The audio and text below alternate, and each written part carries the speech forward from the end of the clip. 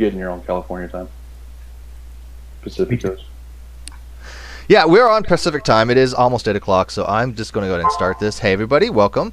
It is the Jeranism and Sally Flat Earth Predictions and Modeling discussion that they were having earlier today, and I thought it was something that actually was kind of interesting that people may want to listen to. So I suggested that we kind of go on to a hangout and kind of discuss these things. And let me turn off my audio here so I make sure to get no background noise. So what was kind of going to go on was they were kind of discussing flat Earth and prediction abilities and what predictions are. And I think Sally asked a great question to Jeranism as what he thinks prediction means, because I had noted that the program Stellarium, I think, makes predictions because the Stellarium program is based upon round Earth model, and so you can put any time and date in there, and it'll say, hey, you got an eclipse that's happening this time. In fact, the eclipse, the total eclipse that happened, if you actually put in the time and date and the location, it actually shows the moon while you're going right in front of the sun and doing a total eclipse. If that had been prior to the eclipse, which I did do, that is a prediction. So you guys were talking about that. So go ahead and continue on the conversation and let me know what you were talking about, Jeranism, by what you mean. Oh, by the way, welcome to my channel. You've never been here before. So, hey. Thank you. Cool. It's Jeranism, by the way, but Jeranism. What I keep calling you? Jeranism. Jeranism, but either way. That's kind of a cool name, though. Jeranism. Kind of sounds like a type of element. But Jeranism. Yeah, I wish I could go back in time and change the channel name, but it is what it is now. It is what it is. I get that. I get branding. So Jeranism. And your name is Jaron, right? Is that what it's called, Jeranism? Somebody asked me that the other day. I wish the same thing, actually. You want to be called Jeranism too, Sally? No, I wish I would have picked a different channel name in the beginning, but it is what it is now. So. Yeah, at the time when I first started, or when I decided to make a channel, it was just supposed to be about, like, it's going to be my way, meism. I'm just going to trust myself, and then didn't really think about the whole connotation with religions and isms and. So if I could go back in time, I wouldn't have named it that, but it is what it is. Well, it's good to know, because somebody had asked me why it's called Jeranism, and I was like, I think it's because his name's Jaron, but I don't want to make sure. Yeah, I don't want to. Yours would be Steveism. Steveism. Can I go back in my time and change my channel name? Steven. Nah, man, people think I'm narcissistic enough, which is kind of ironic because I'm so the opposite. But you're trying to start a cult, and yeah, but that would be how to do it, huh? Steveisms. Yeah. Yeah, you guys could be all little like Steve advocates and Steve bots, and awesome. Sally, how'd you get your name, real quick, before we go into this flat Earth stuff? In the beginning, I was just thinking that people aren't reasoning soundly, and that's where it came from. Oh, I get that. Yeah. And so it didn't start off. Did it start off being anti-flat Earth channel, or did it kind of like evolve into that? Yeah, my very first. The whole reason I even created the channel was to do just one video where I was just going to do a little bit of math and end this whole flat Earth thing, and I thought that was going to be all it took, and boy, was I wrong. So, yeah, my first few videos are just me. Like I didn't have any experience with video editing. Nothing, and it just hey, I'm just going to do a video on my phone, and it's just me drawing on a piece of paper. I look back on it now and I go, I don't know why I thought I was going to convince anybody of anything with this. I know mine have like sound effects that play that will just blow your eardrums out. And I was at the time when people would say something in the comments like, "What is wrong with your sound?" I was like taking offense to it. Like, what's wrong with it? Everything's fine. What do you? Relax. Now I listen back, I'm like yelling at myself. You're like, oh. I still can't normalize sound because I haven't got the right software. Apparently, iMovie isn't very good at it at all. Yeah, no. You know what? It is difficult to do. I'm just now learning some of the ins and outs of audio because I'm trying to do different things with my guitar, and yeah, it's a bitch. There's a site that I use. Let me get the exact name of it. I think it's Auphonics. Make sure. And by the way, this was an impromptu. Nobody had word up on this because we just decided like 10 minutes ago to do this or something. So if you did get notification prior to this, it's because there wasn't any. It's Auphonic is A-U, what did I say? A-U-D? No, I don't know. I-U-D. Yeah, A-U, no. Sorry. Auphonics? No, I don't remember how you say it. I know, Hooked on Phonics. My parents wanted me getting me that from when I was a kid because I had a speech impediment for most of my life, and They're like, maybe Hooked on Phonics would get him. Really? Yeah. Oh, yeah. I couldn't even pronounce certain words. Like anything with an R, forget it. Phonics. AUPHONIC. Off phonics. Yeah. Yeah. The cool thing about it is you get like 2 hours free a month. I think it's 2 hours. And you can just upload a video or an audio file, and then it levels out all the sound for you. Nice. Oh, that's cool. I use it for some of the shorter videos. All right, well, let's jump right into this. Might as well get into the topic that we were talking about before. What's that? The thing I was laughing at when you said that Stellarium predicts eclipses, which I guess it depends on what you mean exactly by predicts. But I mean, does a calendar predict, what day of the week it's going to be on in 10 years? No, the calendar. See, the calendar is just a something that the prediction's already been made, then it's been noted on something. Stellarium is actually a program that uses an actual algorithm and the actual mathematics to say, okay, put in any date that you want, and it'll tell you in the future if there's an eclipse. That's the only way we know that there's going to be an eclipse that day, if the model works. And so what I was trying to explain is, if we use a round Earth model, we can make that prediction that in 2 years from now there's going to be an eclipse, and you can see it from this position. You can see it full on at at this latitude or that latitude. Now, so then why doesn't NASA just say that their eclipse models are based on a globe? Well, what do they say it's based upon? Based on the algorithms provided by Fred Aspernak. Yeah, and those algorithms are based on a globe. No, he got his algorithms from the Soros cycle. The Soros cycle doesn't make to the second predictions, nor does it predict where the shadow is going to be exactly and all that type of stuff. It doesn't have the precise predictions that we have today. It just tells you that there's going to be some type of event, but it doesn't give you the exact details of where any of the penumbra or the umbra or anything's going to fall. Yeah, it doesn't tell you like the size of the shadow, where it's going to go. It doesn't tell you the precise second it's going to be, a specific longitude and latitude. None of that. The thing is, if the globe model is what's doing that, then why wouldn't NASA say our eclipse predictions are based on the globe model? Why would they say our eclipse predictions are based on the work by Fred Aspernak? Because Fred Aspernak did the work. I thought that the computer did. You just need to put in a... Well, somebody has to write the coding for the computer. The computer is just something that interprets the coding. If you put in bad code, you get garbage in, garbage out. Then does Stellarium... You just answered the question. Does Stellarium predict anything? No. Yeah, it makes a prediction off the data. It uses a mathematical model to predict. Yeah. That's what a prediction is. What input by a human. But the model is what the model is making the prediction. The model's the input. Right, exactly. Yeah, the model's the input. So based upon that model, we say, hey, look, here's what we know about physics. Here's what we know about cosmology. Here's what we know about gravity. Giving all these different parameters, giving all these different variables, can we make a prediction of when there's going to be an eclipse? And they'll say, yes, at this date, this time, this location, you'll be able to see an eclipse. That's a prediction made by a model. Why the hell would you need Fred Aspernak?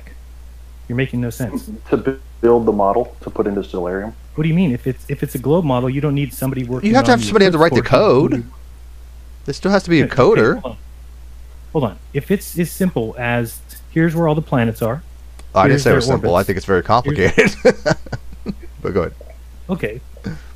Well, I'm saying if it's all based on just the model, the globe Earth model, then you plug all that in and the computer generates the dates and times for everything and everything's set. But that's not what happens.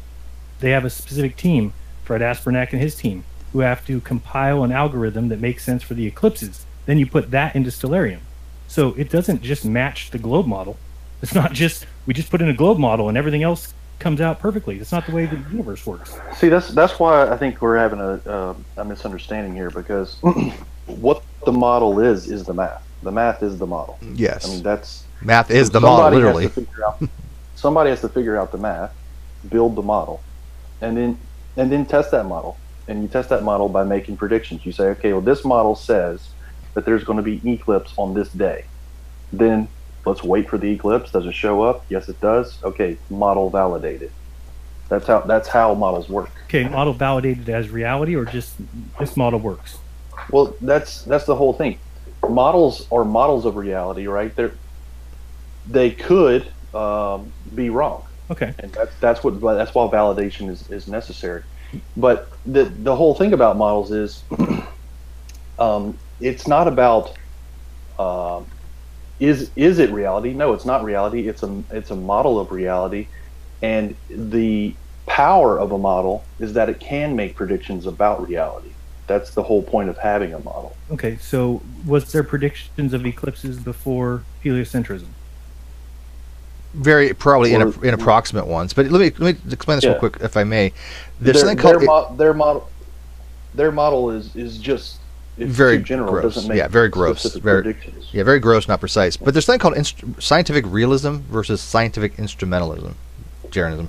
So, the scientific instrumentalist, like I am, that means that the model represents reality. It may not necessarily be reality per se. It may not actually be exactly what is going on, because something will be beyond our epistemic limit to actually know. As far as, like, let's say, like the space-time fabric, we say there's a space-time fabric. It seems to work. Is there such a thing that actually physically exists? I'm not sure. But that's scientific instrumentalism. Scientific realism saying that the model is reality rather than just represents the reality. It's fine either way. Scientists can go either way. There's no one right answer. I happen to think the instrumentalist approach is easier, and better. But the model represents reality either way. Whether it is reality or not, it represents and it works. We can utilize it for utilitarian function and say, okay, I can use stellarium based upon these mathematical models to determine any eclipse at any period of time in the future, excluding any catastrophic event. Obviously, the models will change if something causes a perturbation in the solar system. If we have a black hole come into our solar system, the model no longer is valid, right? So, but none of that proves that. None of that says Saturn is an actual planet that is 10 times the size of Earth, that is 3 billion miles away. Well, it doesn't take the model for that. That's something we know through observations. We know planet. We subscribe the term planet to mean something like Saturn. Saturn is a planet by definition, right? Sure. Whether in reality it's a place somebody could go to and actually observe is unknown. Well, there's a difference between the model and the observations too. Observations are made, and those are facts, right? And scientists really aren't keen on knowing all the facts. They're keen on building a model that predicts the facts that we know about and makes predictions about other facts that we don't know about. Sure. That's why we want models, because we want to be able to discover information. I don't disagree in any way with the eclipse cycle. I don't disagree with where Saturn will be next year. I don't disagree with anything like that. That's all done. It's been observed. They've done a great job. They've modeled it correctly. You can even say that it's modeled to reality, other than when you say that NASA starts going out there and they're showing people these pictures that they say are from some craft in orbit. That's all made up. Well, it's not made up. That's just personal incredulity. Okay, and saying that it isn't made up is just personal trust. That's your faith. That's your religion. You trust it. No, I don't. That's what it comes down to. It's not faith in a religion. It's scientific consensus. And there's a difference between faith and religion and scientific consensus. It's faith and consensus. It's your religion. It's what you believe in. You believe in man. Scientific consensus is not faith. It is faith. How can you say it's not faith? You believe what men say. Because it's based on observational facts. Sure, you call it fact if you want, but what I'm saying is that there's no proof of, let's say, for example, just because somebody says that the stars are suns, well, nobody's ever seen them. No one's ever been there, right? Nobody. Well, we have seen them, though. We've actually seen the disk of Betelgeuse. We look at a mathematical model saying that, look, we have a star here that we can observe. The sun is a star. We know how it works. We can verify the mechanisms by which we obtain heat and energy from the sun through fusion power, through proton-proton reactions. We know these things exist because we've verified them. We've experimented. We've detected the correct types of photons, the correct types of neutrinos that represent the model. We know how gravity works. We can say these things about stars. Stars are exactly what our sun is, only on a much grander scale, most of them. Our star is a very mellow, mild star. So we know how gravity works, but because it doesn't work at all in the vast outer universe, they had to invent dark matter. But you're still able to say that gravity works, even though it doesn't work in the observed universe. Well, dark matter is gravity, though. I mean, I don't know what you mean by invent gravity. When dark matter takes into account the fact there's gravitational anomalies in galaxies, and therefore we know the only thing that affects an object, right? Two objects moving in space, the only thing that's going to affect them is gravity. That's correct. Is there anything else that could cause gravity other than mass? No, hold on a second. That is what we know. See, that's what we know. Observation. You're confusing observational facts with theory. We might not know what causes gravity, or what the underlying nature of gravity is, but we can observe and make observational facts about how gravity works. Right. Like, look at Jupiter. Look at the moons around Jupiter. You can use gravity, what we know about gravity, to predict how long it takes for one of those moons to go around Jupiter, and it works. That's the observational facts. Yes. I mean, it's an observational fact that Jupiter is a gigantic ball. I mean, Shoemaker-Levy makes that pretty clear. I mean, a comet crashed into it, and you could see the parts of where it crashed into it orbiting around the sphere of Jupiter.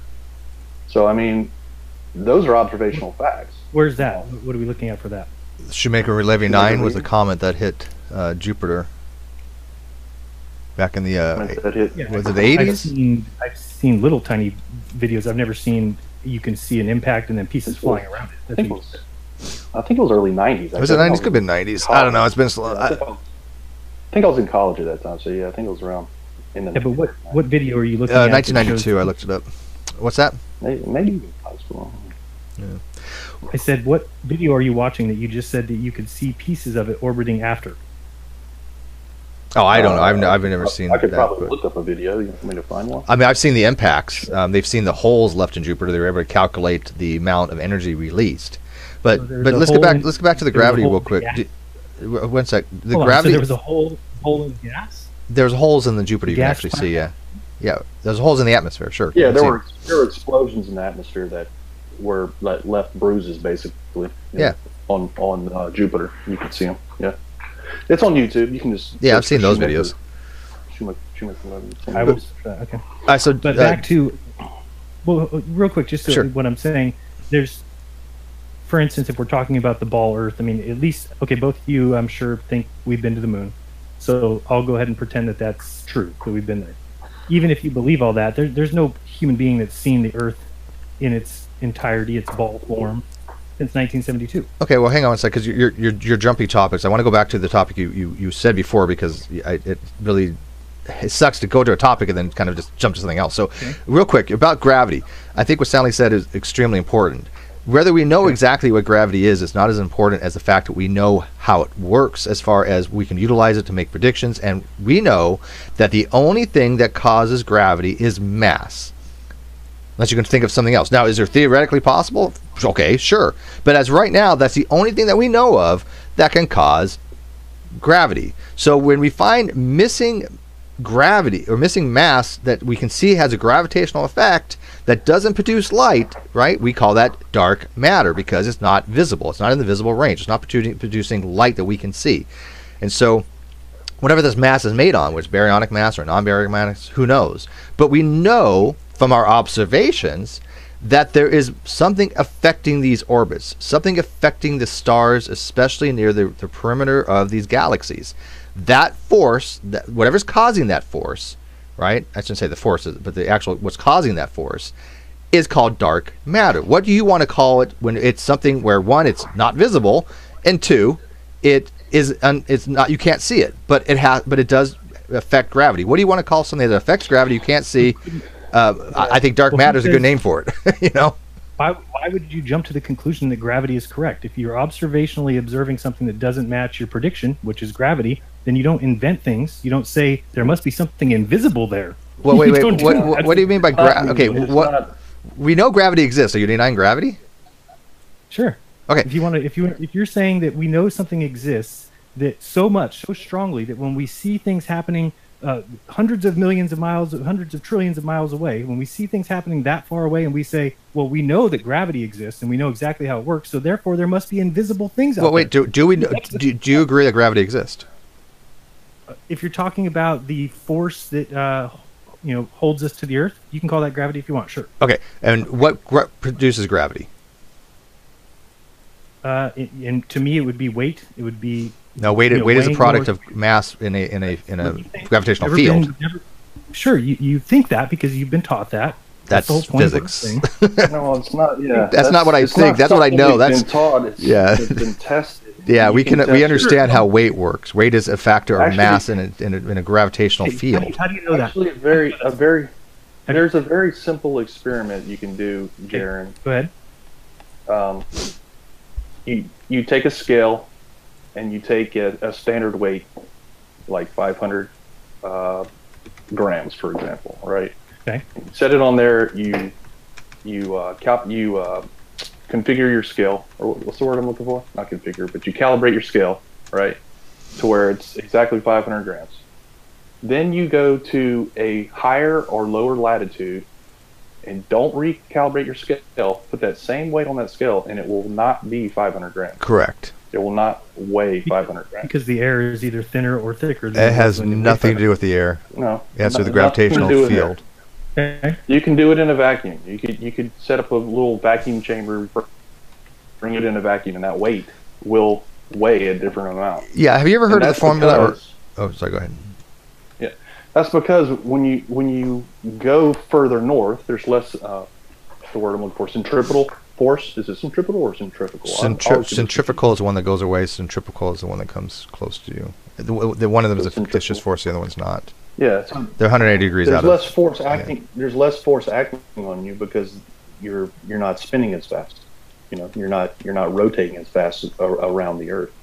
Yeah. And you can do that experiment yourself, and see that does in fact happen. Yeah. There's just two counter forces. When you're rotating something around, centripetal is what's pulling it into you, and then centrifugal is the opposite of that. But anyways, real quick. So have you ever heard the formula F equals ma? It's a very, very simple formula. Force equals mass times acceleration. Yep. Okay. Weight is basically A in that case. Weight is the acceleration. It's the force of mass in a gravitational field. So that's all that weight is. It's literally force equals ma. We know force equals ma is a real thing. We know we can take the mass of something, we can times it by the acceleration, we'll get the force.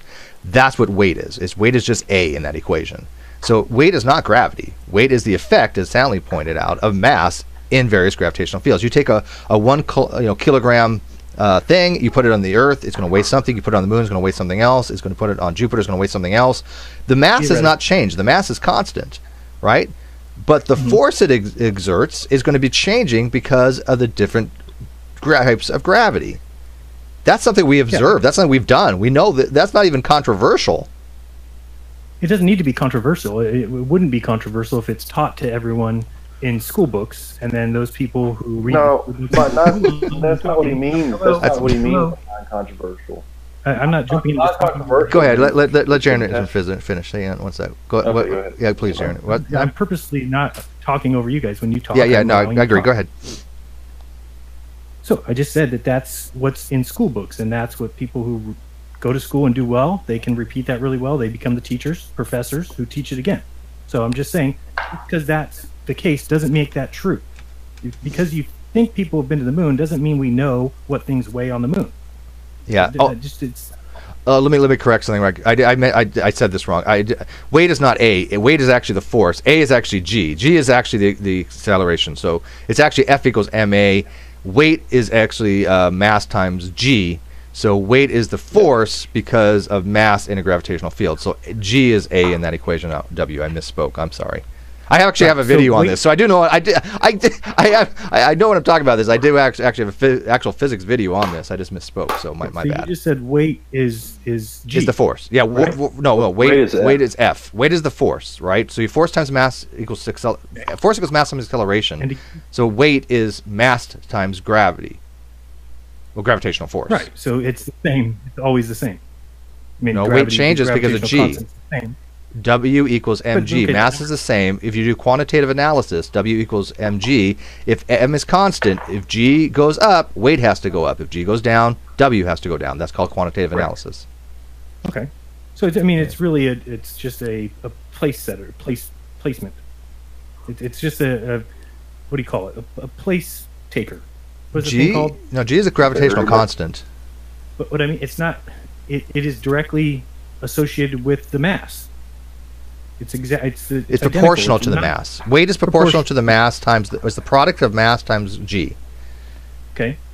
And if g changes, in that case, though, it's the acceleration due to the gravity. It's not the constant. When right? you asked me what gravity, yeah, is, that's true. It's acceleration due to weight. gravity. It's not really a constant. So true. If I would have said, if you would have asked me what is gravity, I would have said weight times g. That would have been correct. Weight times g? No, mass times g is weight. Mass times g. Yeah. Mass times g. G is gravity, so it's mass times gravity equals weight. Okay. Okay. So if we agree that the mass is constant, a kilogram is a kilogram, right? That doesn't change no matter where you are. If g changes, right, that accelerational force, if that changes, then w has to change as well, right? Correct. Okay, so 1 kilogram is going to weigh more on Jupiter because Jupiter has more gravity than the Earth. Right. So it'll weigh more. G goes up, W goes up. And again, I'm saying that I don't disagree with those things theoretically. If the moon is a place that we can go to and it is the size that they say it is and that gravity works the way we say it is, I'm not arguing that then we would weigh 1/6 our weight on the moon. I'm not going to argue that. That's not what I'm saying. I'm saying that we don't know that those things are facts to be just going around telling people that they're facts. If that was a fact, then the people on the moon would have jumped 10 to 15 feet high easily. They would have jumped over gravity the on the moon is like 1/6 that. You still have things like inertia. You still have momentum. Things don't all of a sudden just like stop existing because you're on the moon. Moon has gravity. Oh, okay. You know, just so like you're 200 pounds, right? That's what I weigh. So but they're not. They're 200 pounds plus a 300-pound spacesuit. wait, their suit weighs 300 pounds? I'm pretty sure. I don't think it was that much, was it? Right. So on Earth, when they wore them, they weighed 500 pounds? No, they're back. It might be that they were 300 pounds total. Okay. Yeah, So I would say it's more about what's 100 pounds. That probably sounds about right, but I mean, I always look it up, but I think it's kind of irrelevant. The fact is that you're. Hold on. Go ahead. What's 1/6 of 300 pounds? 50, right? 50. Yeah, 50 times. So you're 50 talking times about 6 is 300. 50 pounds. Okay, you're talking about weighing 50 pounds and having the muscle mass that you have on Earth. And you don't think you'd be able to jump 10 to 15 feet high? Yeah, they weigh. weighed. Able to jump over the rover? No, because they weighed the suit weighed 180 pounds. The total. 180 pounds. Yeah, for the subtle chute weighed 310 pounds, including life support. The suit weighed about 110 pounds, and their astronauts were 175. So they were about 485 pound total in complete suit. Oh, do your math again. I'm just reading it What's right the now. weight of the suit? The Apollo suit, Yeah, including the life support backpack, weighed 180 pounds. The shuttle suit, including the life support system, weighs about 310 pounds. The suit itself weighs about 110 pounds. If an astronaut weighing 175 pounds wears the complete suit, the total weight is about 485 pounds. 310 plus 175 equals 495. No, that's not what they wore on the moon. Well, it's still a pretty heavy system. I mean, even if spacesuit is still going to be a couple hundred pounds, or at least 100 some odd pounds minimum. I mean, I don't know where this is leading to, because the fact is you keep on saying that there's what we would have seen on people on the moon. Well, we didn't see. That's well, how much do you think they weigh on the moon? They weighed 50 pounds, 300 pounds. They weighed 200 pounds, or let's say 170. Their Okay, backpack weighed about here's also the problem. Do you understand that even though they weigh less, they still have the same amount of mass. They still have that heavy amount of mass on them. I mean, they still have momentum. They still have to overcome inertia, right? In other words, if I struck you with something that was 50 pounds in space, even though it's very light, it's going to hurt you just like it would 50 pounds on Earth, because it has momentum, right? You still have an impact. So you still have to take all these things into account. You're not going to just jump off the moon and fly into space because it's 1/6 the gravity. I didn't say that. I said that they'd be able to jump over the rover. That's what I said. Yeah, I don't think that's correct. I haven't done the math on it, but I'm sure George in the live chat could do the math on that, but I don't think that's correct. Okay. What you just said about momentum, I mean, that you still have to accelerate the mass, and it still pushes You against would be able to accelerate faster. with that amount of mass. Yeah, how are you going Be able to exactly? Faster. What are you going to how are you going to part enough energy from your to jump to accelerate yourself enough to jump over a rover? Because your muscle mass is the same as it is on Earth. So if I can run and jump over a red wagon today, if there was 1/6 the gravity, then I'd be able to jump over something probably 6 times or bigger than the red wagon. No, it's not a linear. It's not. Yeah, I don't think so either. I'm not giving you an exact, but I'm saying that your muscle mass is more, so you're able to propel yourself faster. You have less resistance. I think it's an interesting question, but I don't know the math on it. I haven't done it. Well, I mean, I don't know where we got onto that, but I was just saying that that's the kind of thing that made me say we didn't go to the moon. Simple. When you watch what they're doing on the moon, it is a slowed down video. It's not reality. It's not somebody. Yeah, I mean, I've seen those conspiracy theories. I've also seen the debunk videos. Yeah. What are the debunk videos? Why are they not moving faster? Wouldn't they move faster on the moon? What do you mean move faster? Yeah, what do you mean by move faster? On Earth, we have a resistance to our movement. If I go to take off and run, I've got the gravity, my weight. Yeah. I've got air resistance. Okay, on the moon, all those things are reduced. I have less gravity, less weight. You're still not thinking about. Let's think about the tangent, or let's think about the horizontal, right?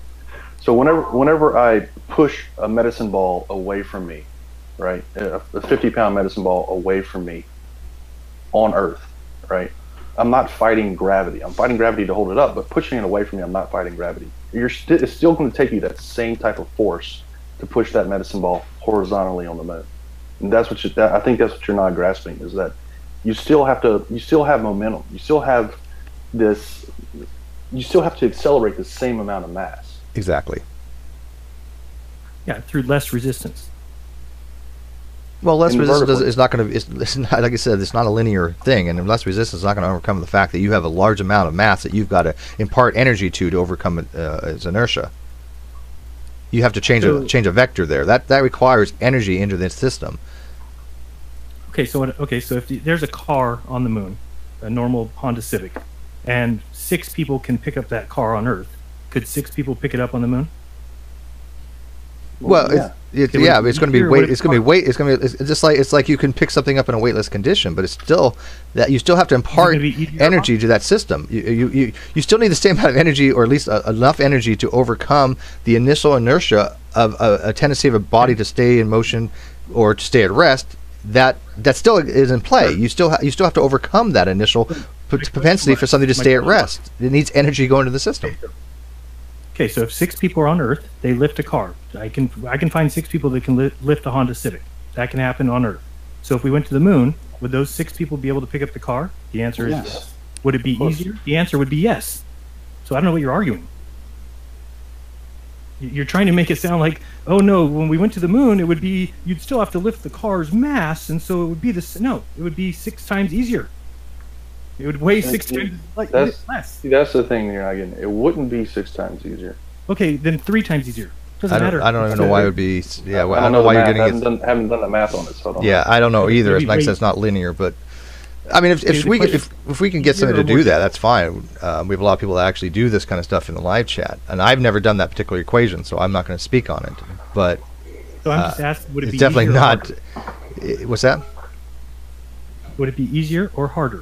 It would be easier, but you still have momentum. It'd be easier, yeah. Okay. But so, I mean, have you ever done something called a free body diagram? Ever heard of one? Yes, I know what it is. Okay, and that's probably what you would have to do in this situation. You have to use a free body diagram, and it'll give you how much force you actually need to overcome the gravity of the moon, how much force you're putting into the system. That's how these things are done. Okay. Steve, if you don't mind, I'd like to redirect to like more earthly observations, because this is what tends to happen as we start talking about things that are easily denied. You know, like you've never been to the moon, so you don't know. Well, okay, you know, like, but from Earth, you can see curvature of Earth. You can see evidence of the curvature of Earth from Earth. So we don't even really have to even talk about that. You know, we can stay focused on what the globe model predicts, what the observations actually show us, what the flat Earth predicts, and what the observations show us, and compare, you know, flat Earth versus observations and globe Earth versus observations, Jaron. And those observations are predicted by the globe, and they're not predicted by any other model. My question is, if you have no other model that makes the predictions of the observations that we see, then what rational reasons do you have to believe that a flat Earth model is correct. Because there's enough wrong with the globe model, in my opinion, that calls into question everything around it. When it's just simply a what I would call a metaphysical belief, it is a irrational belief. It goes against my senses. It goes against what I see. So, is there reason to pay attention to it? Sure. You know, we were taught it in school. We were everybody believes it. So you look at it and you say, well, this must be true. Everybody believes it, so it's got to be true. That's how I lived for 35 years. So I was just the same as you. I went to school like you guys. I accepted what I was taught, and that was it. But then when it got to a point where I started looking into some things, I expected it to be readily apparent that these things were facts. And when I started looking in, I found one thing after another that didn't meet my observations. And then to see you guys flat out deny that what we're seeing and what we're saying is true. For instance, the whole idea of you can see a boat come back when it's gone over the curve. And people say, that doesn't happen. It's not happening. It's hilarious to hear. And it's just more evidence of why we continue to search, because I've done it myself.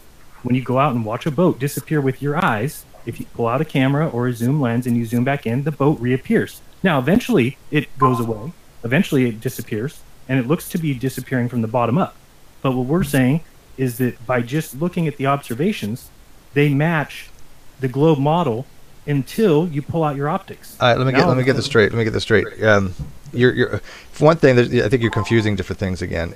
If a boat, and I was in the Navy, I've actually seen these things. If a boat goes out of your line of sight, it might not be actually going over the horizon. It might just be too far for you to see. And then if you zoom in, you're going to only magnify what's existing there. So you're not seeing any more of that boat than what's actually being visible to you, or being obscured by the horizon. It's not going to be visible to you. So it might just be something you cannot see. So when you zoom in, yes, you can see the boat, but you're only seeing the boat that's visible, that you could see with the naked eye.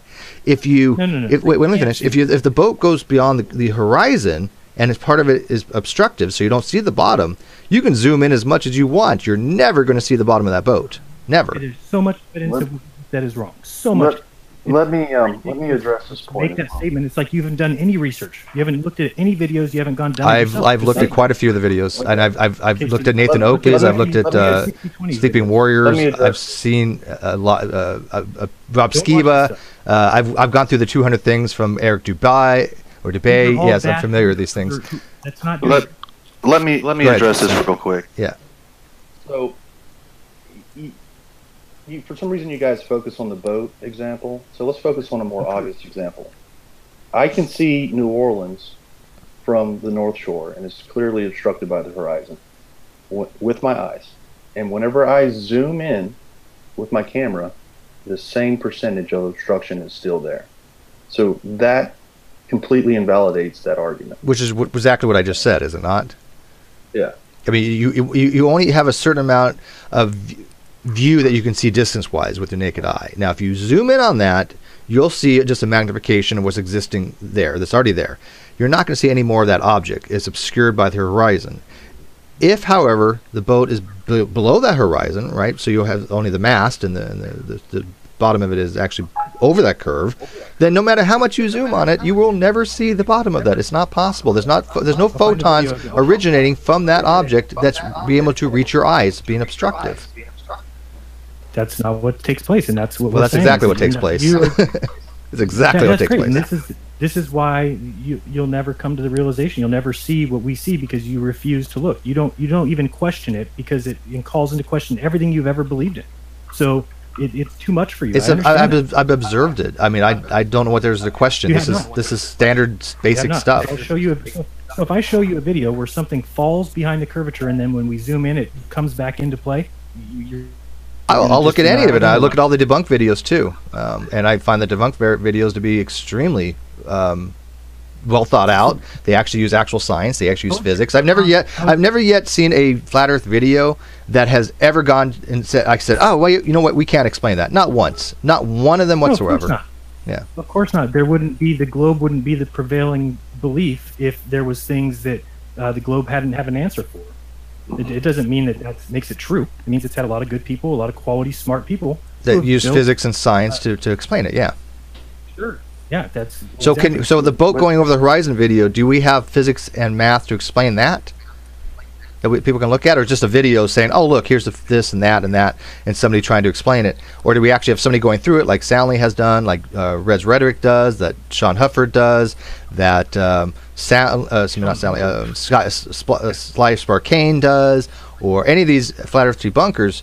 They use actual science and maths and physics. So do you have a video that I can look at, and I'll look at it later, I'll give you my word, I'm legit, people can tell you, when I try to be objective, although I am 100% in the globe Earth model, but I will look at the evidence and try to debunk it myself. Do you have a video I'll watch later where a ship goes over the horizon, exactly as you said, and you just zoom in and on it, and all of a sudden you can see the whole ship again? And the math and physics that went into that, I'll look at it. What would be the math and the physics that would go into it? What do you mean? The Earth is flat. That would be the math and physics. And that, how would you? You're not going to listen to that. There's nothing that could ever convince you, because since you believe math and physics is a fact that can never change, even though it's That's changed. not my argument. No, I've never said that actually. What did you say? Well, I've never said anything that can change. Math is a mathematical construct that we make. I don't think we discovered math. I think we invented math. But that's an age-old argument in mathematics. I agree with you on that. Yeah. So physics, however, can change. I mean, the laws of physics, we make the assumption that they are not something that's going to change in the future. We believe that they are the same as the facts, called uniformity of nature. They might have changed in the initial conditions of the state of the universe early on during like the Planck era, but we don't know that. But I don't make this assumption that the laws of physics can never change. I make the assumption that they don't, for the fact that we can make predictive abilities because we assume they don't change. But is it impossible? Well, no, it's possible they can change. You're asking for somebody to do a breakdown of a video that we see something and then we don't see it, and you're saying you want it to be scientifically broken down. Do you understand that would be somebody employing the same things you believe to then convince you of something that wouldn't work in that model? Well, which video is he referring to, Stanley? Maybe you may be able to shed some light on this one. Let me rephrase this real quick, because I think what you think we think is not what we think. Maybe that's true. So pull up the end of that video then. So here's the thing: is that I'm asking for a rational explanation of your observations. That's what I'm asking for. Now, there are different ways you can do that. You can use English, you can use German, or you can use another language called mathematics. Mm-hmm. Mathematics is simply a language. It's a more robust language. It's a less ambiguous language that explains what you're seeing, or explains observations that we see. True. So that's what we're asking for. We're asking for a rational explanation of why a city will be obstructed by the horizon. The only rational explanation that we have currently is the globe model. There aren't any other models that make this prediction. And can I share my screen? Yeah, sure. Steve? Let me get to you 1 second, there, buddy. Let me show you this predictions compared to observations animation here. It might be a bit lengthy, but can everybody see this in the live feed, or I can blow this up larger if I need to? We don't need the chat right now. I want to see this, so I'm going to blow this up larger so everybody in the outside can see this. Okay, go ahead. So this is a model of a globe and of the Lake Pontchartrain Causeway that was produced by Walter Bisley. He's done these amazing models and these amazing animations, not just for the causeway, but for the transmission lines and for a few other things as well. Mm-hmm. But this is a model that's making predictions, right? This is the same thing we're talking about with stellarium. You take the math, you stick it into a model, then you can make predictions about what the real world observations should be, right? So can you rotate around to the side of that view?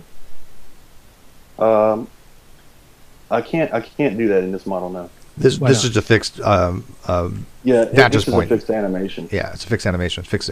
But what he's done is he's taken his model and then he's taken my observations and he's overlaid them on the model so that you can see how they match up.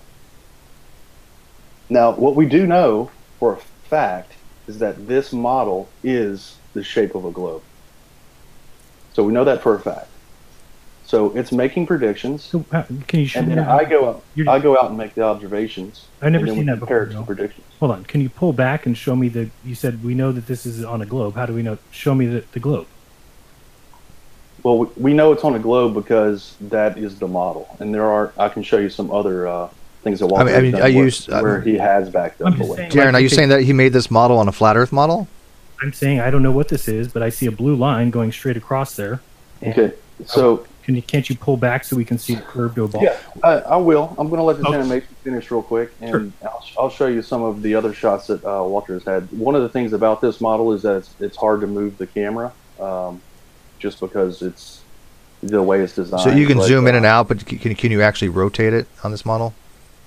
Yeah, you can pretty much do whatever you want to do on it, but as far as these animations and as far as like moving around in three-dimensional space as you would expect to do in like a 3D CAD program, for example, you're limited. It's possible, but it's just the tools aren't available. Right, I got you. So he's obviously doing it. I mean, in his animations, but the tools aren't really. But this is a video that's a fixed video. You can't change the. You're not using the program right now. You're just showing us a video, right? Right. Gotcha. Right. Gotcha. I just played his animation. Right. Yeah, this is his animation, and I got you. Let me skip a little bit ahead here.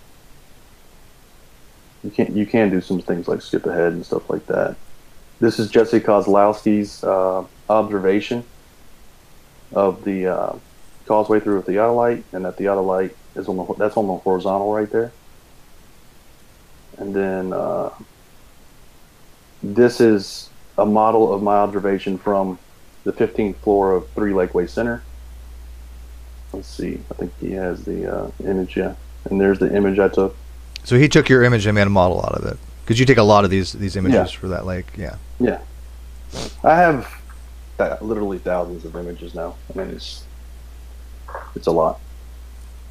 Yeah, I mean, real quick, let me ask Darren this, on this particular thing. If this was a flat Earth model, why would there be a curve, just out of curiosity?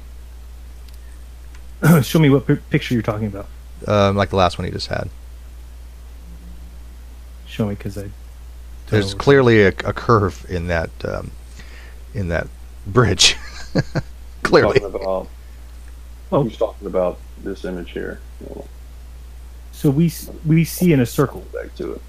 We see in a circle. You're the radius. Yeah, your sight line is the radius of a circle at all times.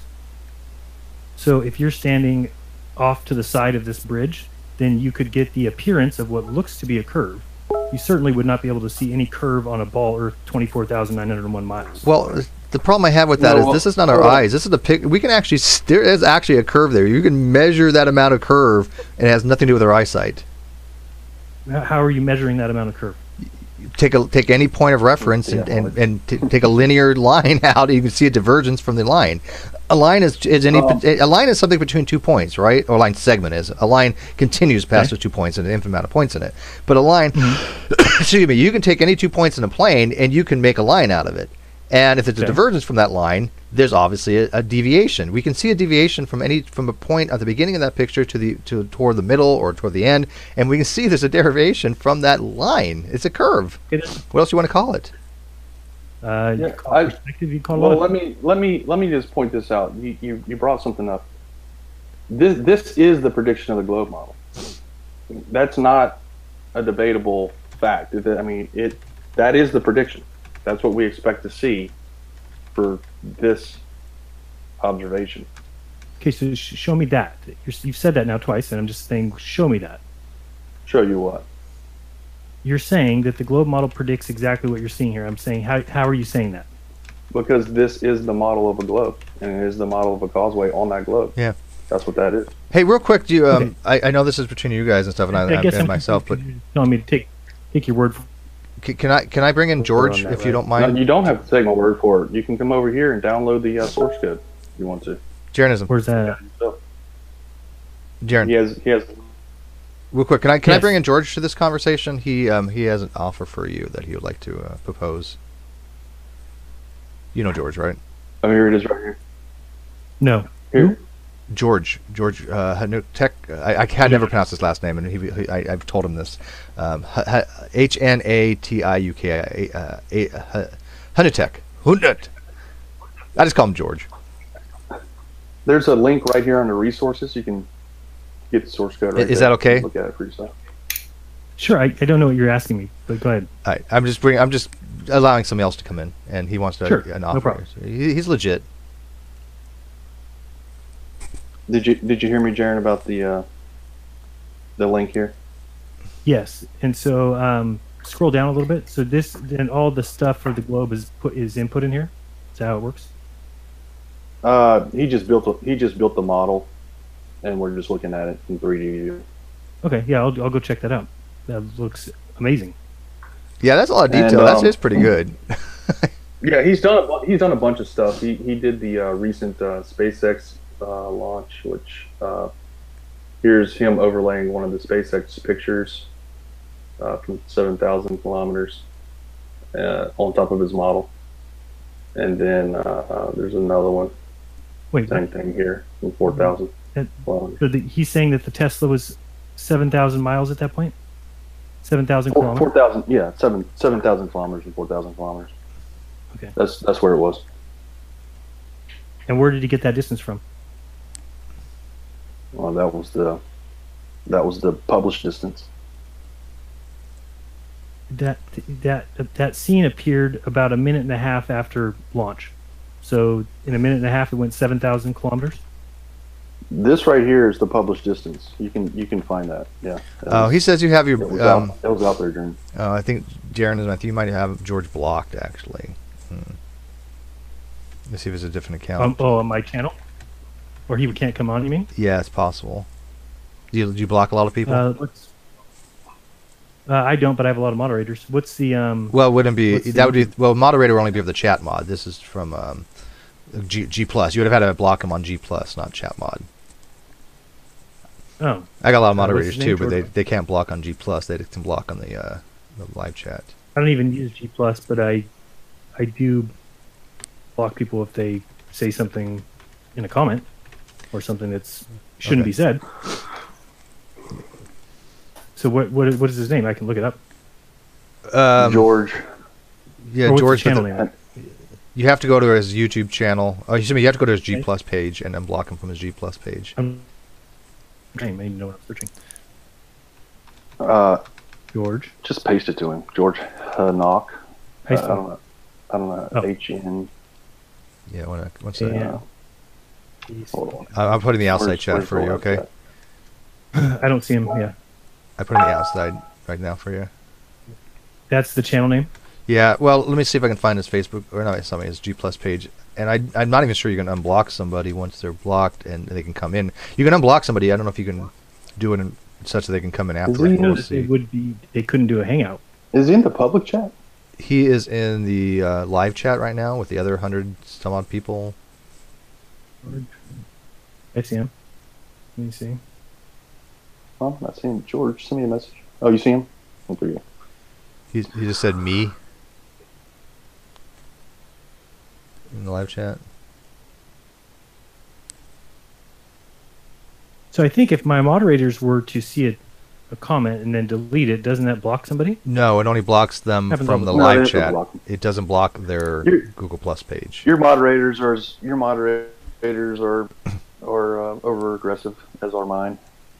They block people that disagree with you. Yeah, well, Generally. they shouldn't. But I mean, you know, Yeah, it's hard to get all moderators on page. I got a lot of moderators too, but I think vast majority of my moderators do an exceptional job, and I appreciate everything they do. And if they go overboard a little bit, Same. it's easy fix, right? I don't get on them for going a little overboard that much because it's a pain in the ass to moderate some of this stuff. Let's be realistic.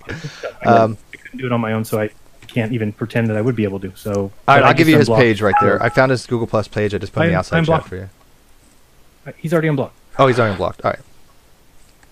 The interesting thing about Walter's models is that he has a whole bunch of different observations, not just my stuff, and he compares. Is that like stuff been up for a while?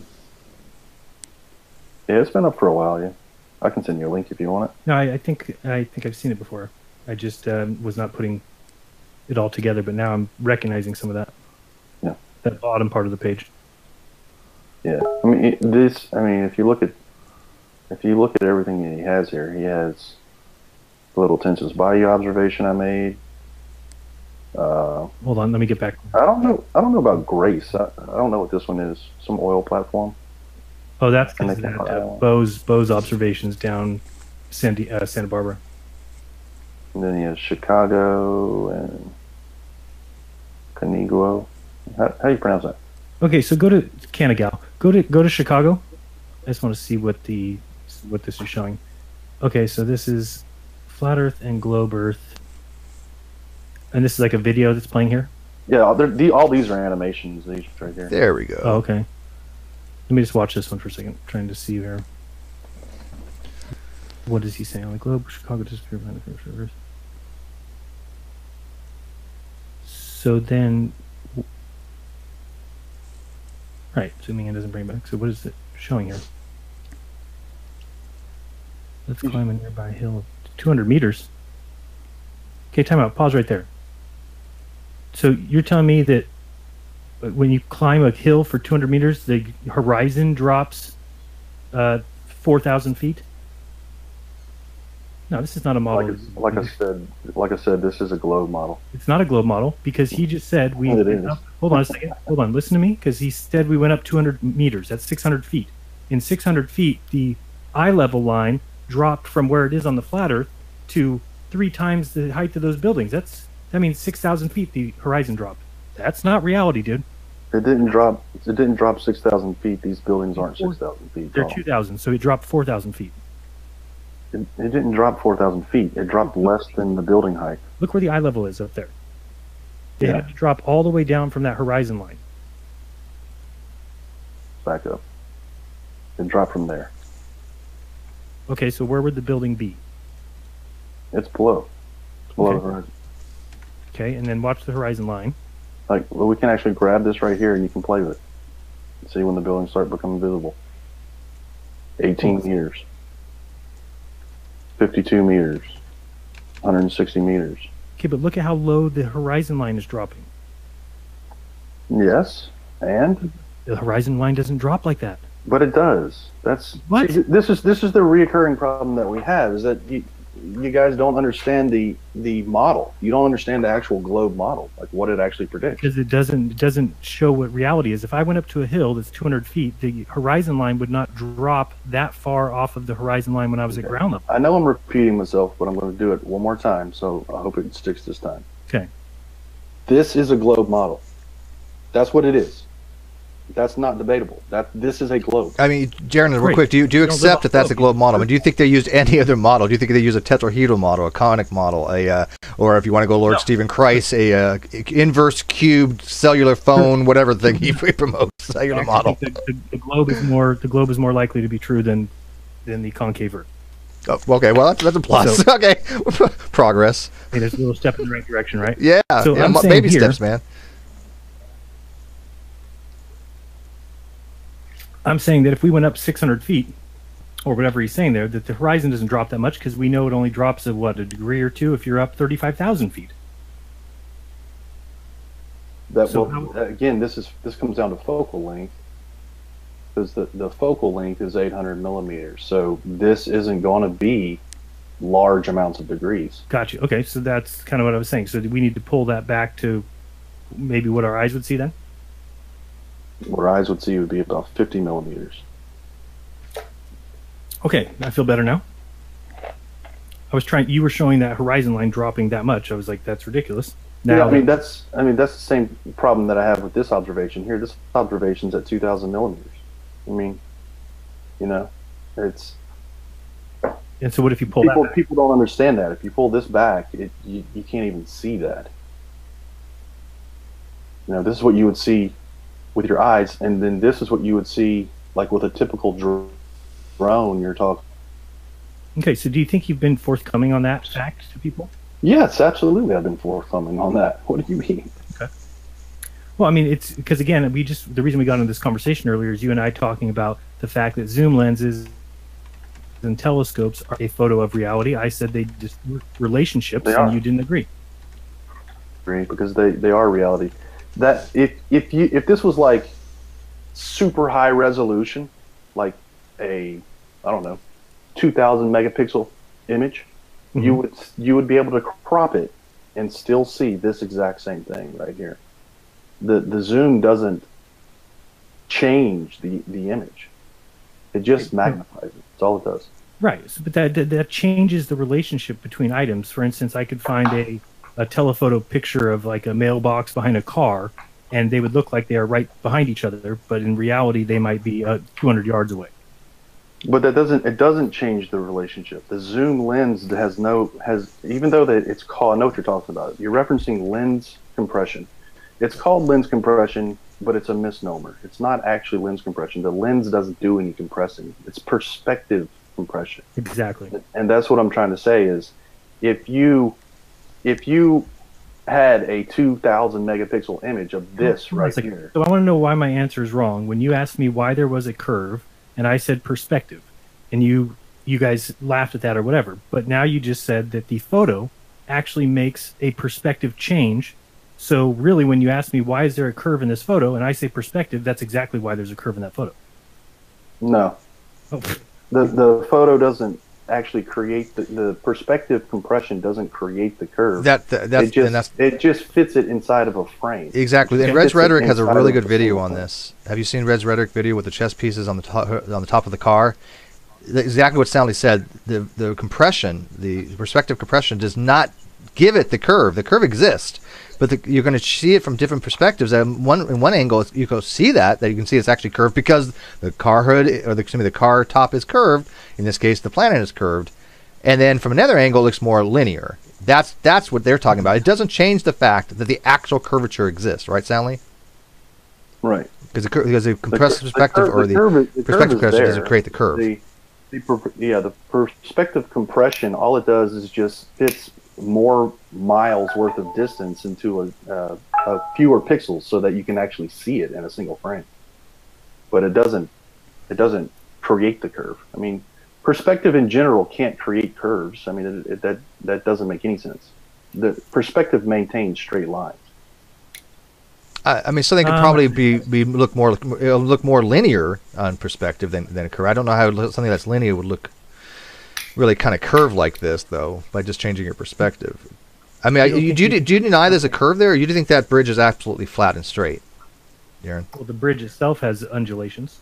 No, we're not talking about variations or undulations. We're talking about is that bridge constant on the x-axis? No, it goes up and down. I said that the water is constant on the x-axis. Well, it kind of goes. Well, it's really not. The x-axis does. I mean, if you start from a single origin point on the x-axis, you can actually see it goes below that. And I think the video that Stanley showed clearly showed it went below the x-axis as a reference. And by the way, Dim Sum, thank you for the $2 super chat, Canadian. Jaron, did you admit your senses were fooled? I don't know what he means by that, but I will ask it. Jaron, did you admit that your senses were fooled? When? I guess just now. Yeah, our senses are fooled sometimes, but usually it means that it's some sort of deception in some way. Usually your senses keep you alive every day, all day. If it wasn't for your senses, you would be dead. That's it. What? Go ahead. I didn't mean to interrupt you. No, I was just saying, so your senses in all areas have to constantly work. That's what's amazing about them, is that they are great. And if somebody sets up some sort of deception, like a trick of illusion, one of those tricks that you can find on a website or something that says stare at this green dot and it'll disappear, and stare at this pink dot and it will make a little circle, whatever. Those things are purposely set up to fool your senses. That's the point of them. That's why somebody made them. That's why they ended up on a website that says illusions. Otherwise, your senses are always exactly what you need to get by. Sure. But I think he's talking about the car analogy. He just mentioned that. So he's saying that on the car analogy, you can see there's definitely a curvature of the car top, and therefore the chess pieces will follow that natural curvature, and you'll see the curve. But from a different perspective, it looks more linear. That's fine. That's a perspective compression. That does happen. What we're saying here, though, is let's say you took like a laser beam. You agree a laser beam is linear, correct? I mean, very little divergence. And let's assume that for the most part, for this experiment, you can go several miles with a laser, and it's going to be a straight line. Okay. So if I just point a laser from an initial point on that bridge, would that what you see as curvature in the bridge go below that laser? Would you actually see it diverge from the path of the laser, or would it be stay parallel with it? the laser would stay completely flat and level. Would the bridge That's be why parallel at all points to that laser? No, not at all points. The bridge goes up and down. I don't know how many times I got to say that. Assuming there was no bridge movement. So let's ignore the bridge for a second and just look at this water line right here that goes along the base of the bridge, and that water line is curved. No. Yeah, it is. Okay, well, I'm telling you it's straight. So, I mean... Well, you can hold a straight edge to it, and we can figure out who's right then. Well, you're looking at a photograph. That's not... If you need to go out there and actually measure, you can't just look at a photograph and say, oh, it's a straight line, so therefore it's straight. But you are saying that the bridge is normally straight, though. Hold on a second. You can look at a photograph and take measurements. That's how theodolites work. Okay, and exactly why I say a theodolite is a 2D picture representation. It's a picture plane of reality. It's not reality. It's ridiculous. It's measuring angles, and the angles are in reality there. I mean, sure, you're looking at reality. If you can't use a theodolite and you can't use a telescope, then you can't use your eyes either. I mean, your eyes are just simply a lens, just like those things. Yeah, but it's the best camera. I mean, it's better than any camera there is. Your eyes are better. It doesn't have a telephoto lens on it. Okay, but as far as total viewing area, it's 10 times better. Okay. But completely irrelevant. Okay, well, you just said that if we can't use our eyes. I'm saying our eyes work well. They do exactly what they're supposed to do. Cameras and so do telescopes and cameras. Right, and we should recognize that, like, when things reduce in size in the distance, that you have to tell a telescope that that's what's going to happen in reality, because the telescope doesn't know that. The telescope has no way of knowing that. So if you... The telescope doesn't know anything. The right, telescope is a passive receiver, just like your eyeball. It just receives the light. Okay, so do we recognize that things in the distance are smaller than they would be if they were close to us? Of course. Okay, so the telescope does not know that. Therefore, you just admitted that we need to tell the telescope that things get smaller because it doesn't know that. I don't tell my telescope anything. I just take a picture. Right, and when you level a telescope and you look off in the distance, and then when things drop off the hairline to say that's curvature is ridiculous. You didn't tell the telescope that things are dropping in the distance. I don't need to tell a telescope that things are dropping in the distance. That's what we're observing in reality. But the telescope doesn't know that things get smaller in the distance. It thinks everything's level for all ways and all time. The telescope doesn't have to know that. What you're saying doesn't even make sense. Okay. If I took a laser, like we were talking about a laser earlier. If I took a laser and I shined it, right? The laser is basically just a high-powered flashlight. I mean, that's all it is from a far distance. Well, the light's a little polarized and stuff, but polarized light. Yeah. But that light had this. It's going to be affected by the atmosphere the same way as all other light coming from that direction.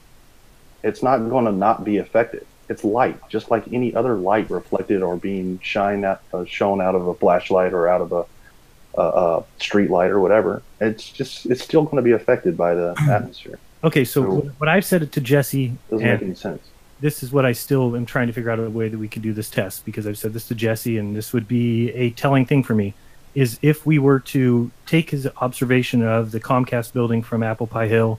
He's 250 feet high. He's looking at a building 1,000 feet high, and he shows his crosshairs are hitting the building up around 700 or 800 feet, and he says that the distance that the difference between the distance that the crosshairs should be hitting at 250 and them hitting at 750 is the curvature of Earth. And what I'm saying is, no, if you think that your telescope leveled at 250 feet would hit the building at 250 feet off in the distance, then you don't understand how perspective works. The building is smaller in the distance. Therefore, if you put a laser on top of your telescope, so you've now attached a laser directly on top of the telescope, you're pointing the telescope off into the distance, that laser line would come down past the crosshairs of the telescope. Okay, because the laser would hit at 250, but the telescope would not. So there is light being reflected off that building, and it's traveling towards you. And let's just assume that there's no atmospheric refraction going on for the sake of this argument. And if I took a laser and I shone it parallel to that beam of light that's coming off the building, they're going to stay parallel. They won't cross by the definition of parallel lines. Correct. That's what's going to happen. And you were talking about the curvature of the water line. here is another picture. Maybe it's a little bit more apparent to you that the water line is in fact curving. Absolutely not. I've got a video that will show you that you're wrong. Okay, speaking about that real quick, this is the perfect time for George to make his little offer to you real quick. And by the way, there's another $5 super chat. Thank you. I'm not gonna. I'll read it as is. No offense, with all due respect, has Jaron finished high school? And I think he's just kind of asking Jaron. And I'm not trying to dog you. I'm really not. I really hate this. Oh well, you may not have an education in this or that. But I am kind of curious. I mean, do you have any coursework in physics or math or anything like that? I'm just asking because I'm just kind of curious of where you're. Just a high school education, and then I did about a couple of weeks of college. That was it. Appreciate it. Okay. Here's another example. This is 1 mile to 8 miles out, and this water line is clearly curving. Hold on, I went away from your view, so I'm not seeing what you're showing. 1 second. This is the 1.2 mile marker right here. So 1.2 miles, and this fender system out here is 8 miles away. So this is 7 miles worth of curvature you're looking at right here. And of course, the horizon's closer than 7 miles, so you're actually seeing an obstruction there. Hold on 1 second. Then I'll get back over that. Yeah, this one. And then I'm going to send you this video into the Hangouts chat. And if you just go to like, I don't know, five and a half minutes, that's what I'm talking about there. Okay, there. In here. Okay, this is in the chat, and then let me see what you're looking at. Oh. Okay. This is 1.2 mile marker. Okay. This fender system's 8 miles away. The horizon's clearly like in front of it, but this line right here is curving. So what are you saying? That the water went level on the wall here until that little break point, and then it started curving up? No, the bridge is coming in at an angle here, and then right here, from here, at this 1.2 mile marker, all the way out to 8 miles is perfectly straight, the bridge. Okay. So if you bring this water line is curving. It's not. Even to the straight. Okay. Well. Okay. Real quick. Let's get George in here real quick if we can. You can just deny it if you want, but we can't really work past that. I mean, that's a curve. That's a curved line. That's not a straight line. Sure, and you can call it curved if you want, just the same as I'm going to deny it. And I have a video here showing you why I feel that way. That's all I can give you is my evidence and my reasons for why I believe what I believe, and you can give me your reasons and your evidence for why you believe what you believe. Let's try this one more way, okay? Let's try this one more way. I want to try and do something here. Okay. Rather than just show the video I keep saying is evidence against what you're showing, you'd rather just. No, you can share your screen and show it. It's fine. Just let me finish doing this, and then we can go on from there. Okay, let's get George in here. George, you there?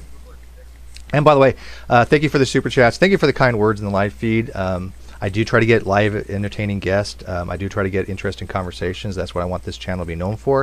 I also want people to be aware of our podcast out there, the NonSequitur Show, which we're having amazing guests come on. We had Seth Andrews from The Thinking Atheist. We had Aron Ra. That'll be out tomorrow. We had a little teaser out today on that. We have so many people we've already interviewed. We were booked till March. We're just releasing them like one a week. Maybe we'll step it up to 2. But I do appreciate all the kind words for the fact that we are trying to put forth interesting conversations, things that people do want to listen to, and the fact that this channel will be somewhere people can come in and actually have conversations and not be censored. Of course, there are limitations, but I mean, if somebody's polite and somebody's having an actual conversation like Jeranism is, I welcome that. Whether I disagree with them or agree with them, it doesn't matter. I want to see if people can have honest discourse, or at least intelligent discourse, or something that's entertaining. So, pick one. I don't know where Jeranism falls into some people, but it's the fact that he is actually able to communicate and articulate his points, maybe not as effectively as I would hope as far as a flat earther, because I don't understand the words he's using in that way, but that's just maybe a disconnect that I'm having with him. But I appreciate the fact that Jeranism takes the time to come in here and have these conversations, and that's what I want people to do with my channel, have conversations. So I appreciate all the kind words. I know there's other things out there people go watching, and so when they decide to come here and watch, it's cool. I really do appreciate it. It shows that people are interested in having these types of conversations rather than drama and trolling. You know what? There's other channels for drama. There's other channels for trolling. I'm not interested in that. There's just not my thing anymore.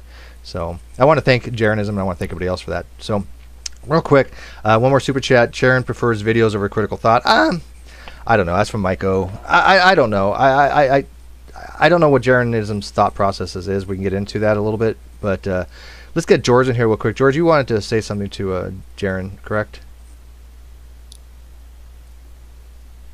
George, you have to unmute yourself, George.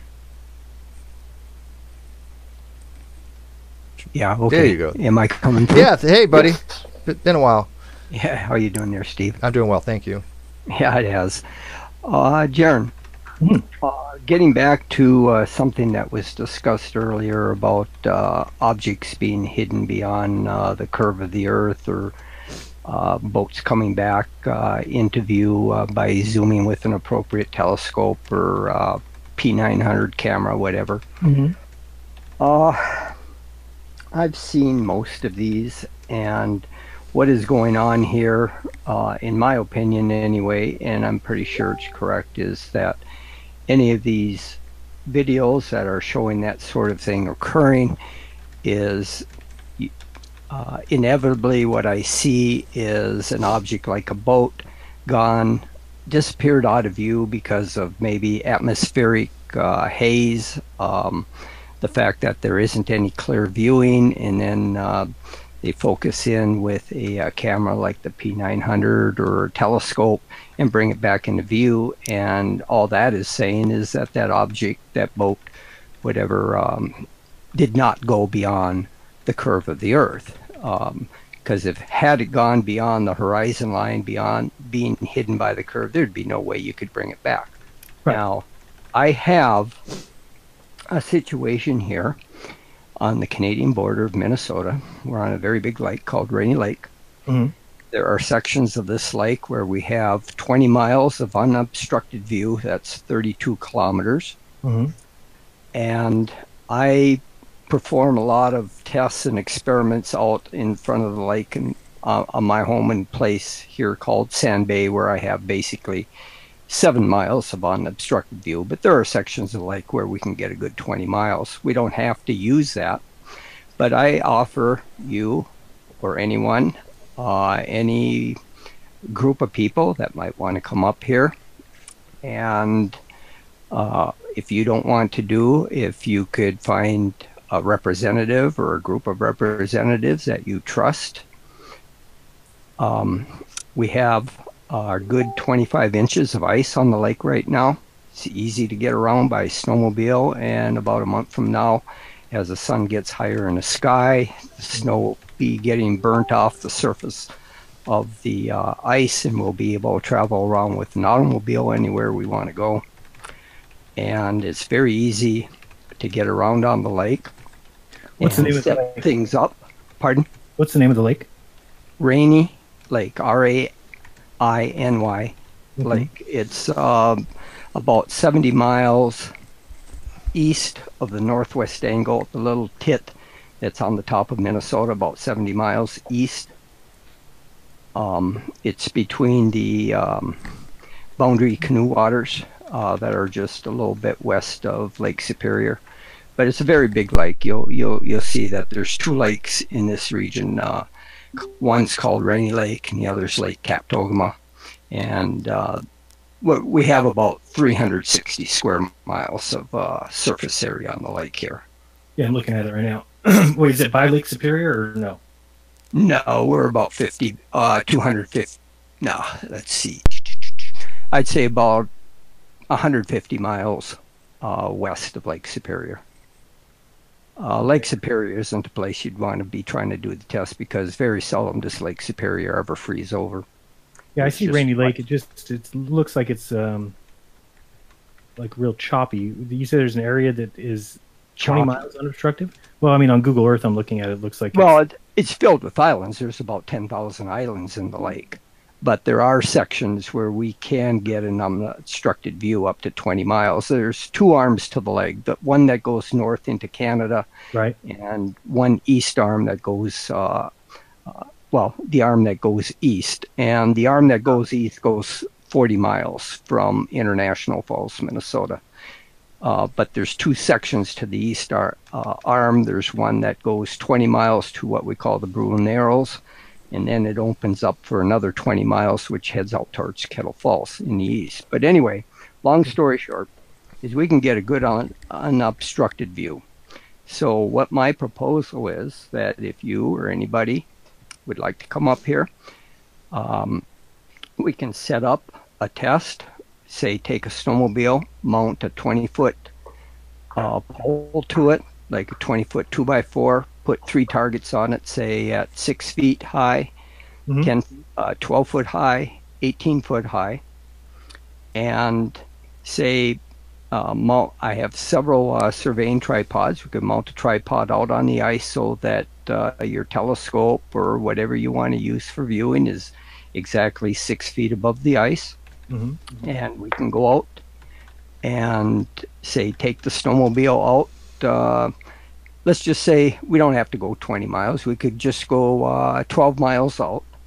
So at 6 feet high, your horizon line will be at 3 miles. So you subtract that off 12 miles. That gives you 9 miles for which to calculate the curvature drop, which would be 9 squared times 2/3 of a foot. So no, you actually you don't minus off the horizon. Pardon? You don't minus the distance to the horizon in that calculation. Yes, you do. Nope. The drop is from your... Jaron? No, Jaron, listen a minute. There's 2 ways you can go about this. If you want to use the Metabunk calculators, that's fine. But you can use the tangent to the Earth twice to calculate what the actual hidden from view is. So if you're going out 12 miles, okay, say with a tangent to the Earth, if you're just to take a tangent line to the Earth and you want to calculate the drop distance, then that would be 12 squared times 2/3 of a foot, which is 8 inches. So that works out to 96 feet drop. Okay, 12 squared, 144 times 2 divided by 3 is 96 foot drop. Okay, now to take into account an observer's height, you take the observer's height, or which would be say 6 feet. You can do it in reverse. Take 3 miles. 3 miles squared is 9 times 2/3 gives you 6 feet. That's the drop distance. So if you're mounted up 6 feet above the Earth, then subtract off the distance to the horizon line, which is 3 miles from the 12. So that gives you 9 miles in which to calculate the drop distance. So 9 squared is 81 times 2 divided by 3 gives you 54 feet of hidden view. Okay, got you. My bad. All right. So we can go out. That's the way you were doing. Yes. 12 miles from the point of observation with, say, a snowmobile and a pole mounted to the back of it with 3 targets on it. And it should be well hidden from view at 54 feet. You'd agree with that, would you not? I would. Normal refraction. Absolutely. It's going to be gone. Okay. So my challenge is, if anyone wants to come up here, we'll perform that experiment. And if I'm wrong, I will reimburse you for all your travel expenses and your room and board here. Plus, I'll give you $1,000. And so all you're talking about showing is from the position 12 miles away, just showing those targets with a P900? However you want to view it. And if you can bring it back into view, if you can bring the snowmobile back into view and the target at 6 feet above the ice back into view, I'll reimburse you and give you $1,000 to boot. Okay, and so the reason that this is enticing to me is because you're just going to consider then that the ice is level. Well, for the most part, it will be. I mean, if we're talking about 54, no, listen, if we're talking about 54 feet hidden from view, it doesn't matter if the ice is going to vary 3 feet or 4 feet. Okay. No, I totally agree with that, and I think that it's an excellent experiment, and I would love to do it. So I will let you know if I can do that. And you say, how long is it frozen for? Okay. Usually the way this works is this would be the ice starts. We have 25 inches of good ice. Okay, so this is going to last for some time, but the danger starts pulling in about the beginning of April. We have to be careful. We'd probably only be able to go out with snowmobiles and not automobiles at that point, because what happens is you start getting current flowing for the spring runoff, and then it erodes the ice from underneath, and you really can end up with thin ice in certain spots. But up until I would say last year I was good. I was running my automobile out on the ice last year, March 26th. So let's say up until March 26th should be no problem. And about 2 weeks after that, we could still do something though, but we'd have to do it with snowmobiles and not automobiles. Okay, and the only thing is, because I'm looking at the map or looking at Google Earth now, I can't find any sections that really look like they're that long that are unobstructed. But I trust you. You know that there would be a 12 mile. Yeah, I could give you the coordinates if you want. Okay, I'll look it up here. Hang on a second. and I have your Google page up now. Jaron, isn't that kind of what they're doing in Hungary? Yeah, yeah. The only thing is that they're certainly not taking into, they're not just saying that the ice is level. They're taking all those measurements into account. The problem I have with the Hungary experiment, if anything, is just I think they're overshooting their wad, if you will, going a little too far. Just because I know the problems I've had at 4 miles, so I recognize that trying to go much larger than that. I think today they were seeing the laser at 7.5 miles, but then the fog started rolling again. So that's the only thing, is that the weather is a problem. But with 12 miles, that's something I think is feasible, especially if it's not raining or snowing. If it's just cold, that's the best time to get observations. I mean, that's can I present here? I could show you on Google Earth here or Google Maps if I can present. Yeah, I can present you. 1 second. Yeah. You are presented. Okay. And then what he's talking about, though, is not really using a laser. No. I have theodolites, I have auto levels, I have total state, any number of experiments. I have a 10-watt laser, however you want to do things. So that's the difference. They're trying to do a laser, which I like the idea of using lasers when we're talking about 4 miles. When you get too much more than that, I've just seen the beams diverge too much to even have any trust past that. Is the map coming through okay? Yeah. It's cool. Okay. I'll just back off here real quick. Okay. This is the section of Rainy Lake that I'm on. The blue dot is where I live. This is called Sand Bay. I do my experiments on here. Right now I'm setting up a set of poles. Let's see, measure distance. I'm setting up a line right here, which is gives me 6 miles, if you see. Mm-hmm.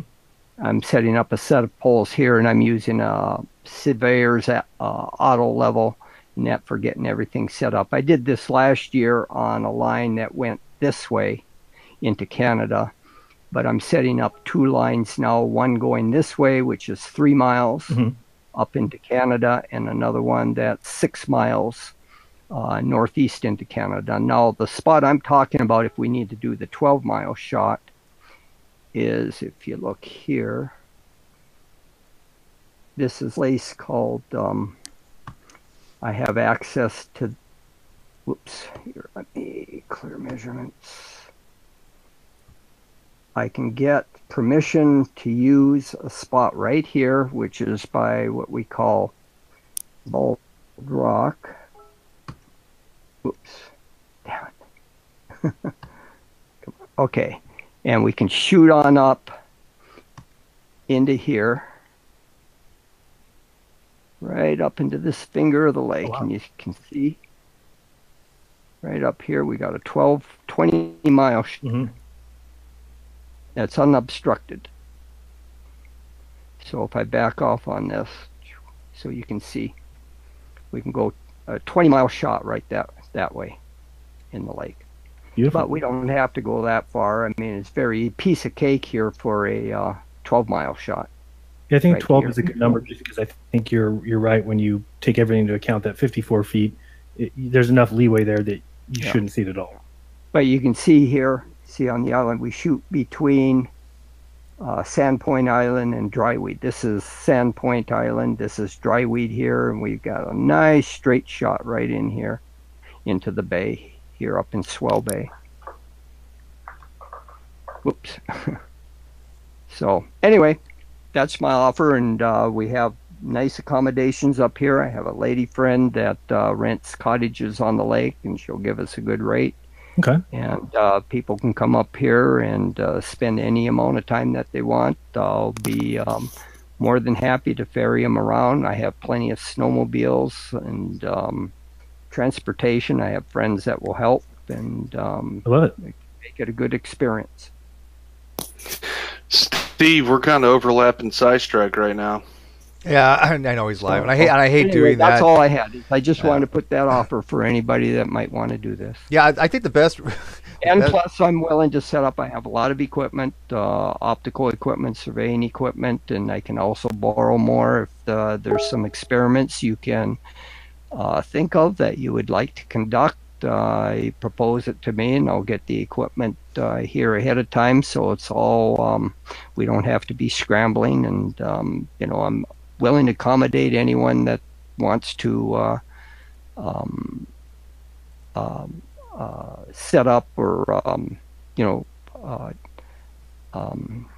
generate some sort of experiment their own that they're curious about, whether we do try to find drop distance on the ice. I by the time within the next 3 weeks, I should have all my marker poles and my targets set up for those two lines that I'm going to be doing a shot with using theodolite and auto level. But we can do things with lasers if people want to do with lasers. I prefer not to use lasers. They're not as good as using a surveyor's auto level. The best response to your offer so far, and I love this. This is a comedy though, but it was from Vane V, and he said, "No, George, I've already booked a trip to Dinosaur Adventureland and signed my waiver so I can ride the quad bikes for my vacation. I just have to build a 60-foot wall for Kent or something else laborious." That's funny. I actually got a laugh out of that. By the way, I throw this little teaser out there. Kent Hovind, Aron Raw will happen. Stay tuned for details. There you go. Nice. So that's all you're going to get. But yeah, it will happen. And soon, actually. But then, yeah. And then there's the other section of the lake here. Is it still presenting? No, I'm not. You still want to present? Go ahead. Oh, is it still presenting, Steve? Yeah. Oh, well, there's this other section of the lake that I was talking about here, as you can see, is clear measurements. You can see that this is really unobstructed here, but this there we've got about 14 miles of here of clear. There's no islands in this section of the lake here. Yeah, that's a clear unobstructed view. Yeah. So it's a good size lake. I mean, we have a lot of possibilities as far as making any sort of curvature measurement. Okay. I just emailed you, George, so that we can stay in contact that way. Sure. No, that's fine. All right. Thank That's you. all I have. I That's don't want to take up great. any more of the time. I know you gentlemen want to discuss this more. So Jeranism. So you're not familiar with George? I take it then, Jaron. No, I never heard of him.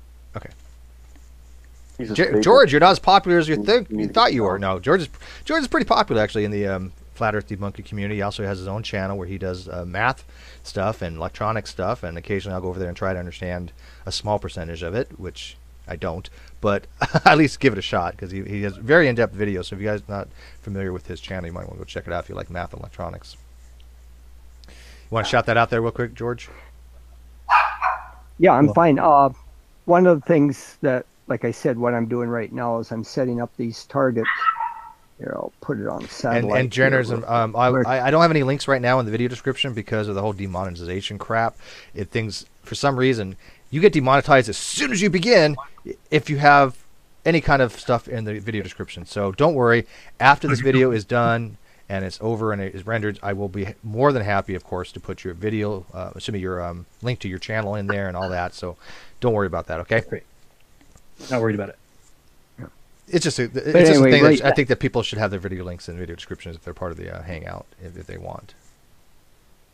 Yeah, but this is what I'm setting up right now. This is my observation point at home base, and there's a island here called Franzen Island that has a channel marker on it, and I'm setting up a 6 mile line. In fact, probably within the next week, I'm going to upload a video onto YouTube describing the setup and the equipment that I have, and then I'll be giving weekly updates after that as I progress through the rest of the winter here. George, can I run something by you real quick on that experiment? Yeah. So let's just say, for example, you said that 6 miles we're talking? The one that I'm doing right now, yes. Mm-hmm. Okay, so if we were doing a 6 mile stretch, and let's say that you said you were going to put poles out there?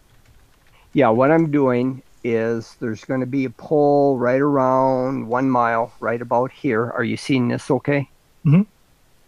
And then I'm going to have a pole at the end of Franzen Island. This is at 2.7 miles. Mm-hmm. And then a pole on Home Island over here in the Canadian waters, which is going to be very close to being at 6 miles. And the pole I'm going to be putting will be on shore so I can keep it up through the summer. So it'll be there. What I'm interested in doing is from an issue that I had last winter was it took a while to understand the effects of refraction. I want to actually start this year making some real empirical analytical measurements regarding refraction, because I've noticed that the last thing you want to do is be near the end of the day in the wintertime when the sun is getting close to setting. You end up with extreme temperature variations, and you can end up with some very extreme refractive conditions occurring.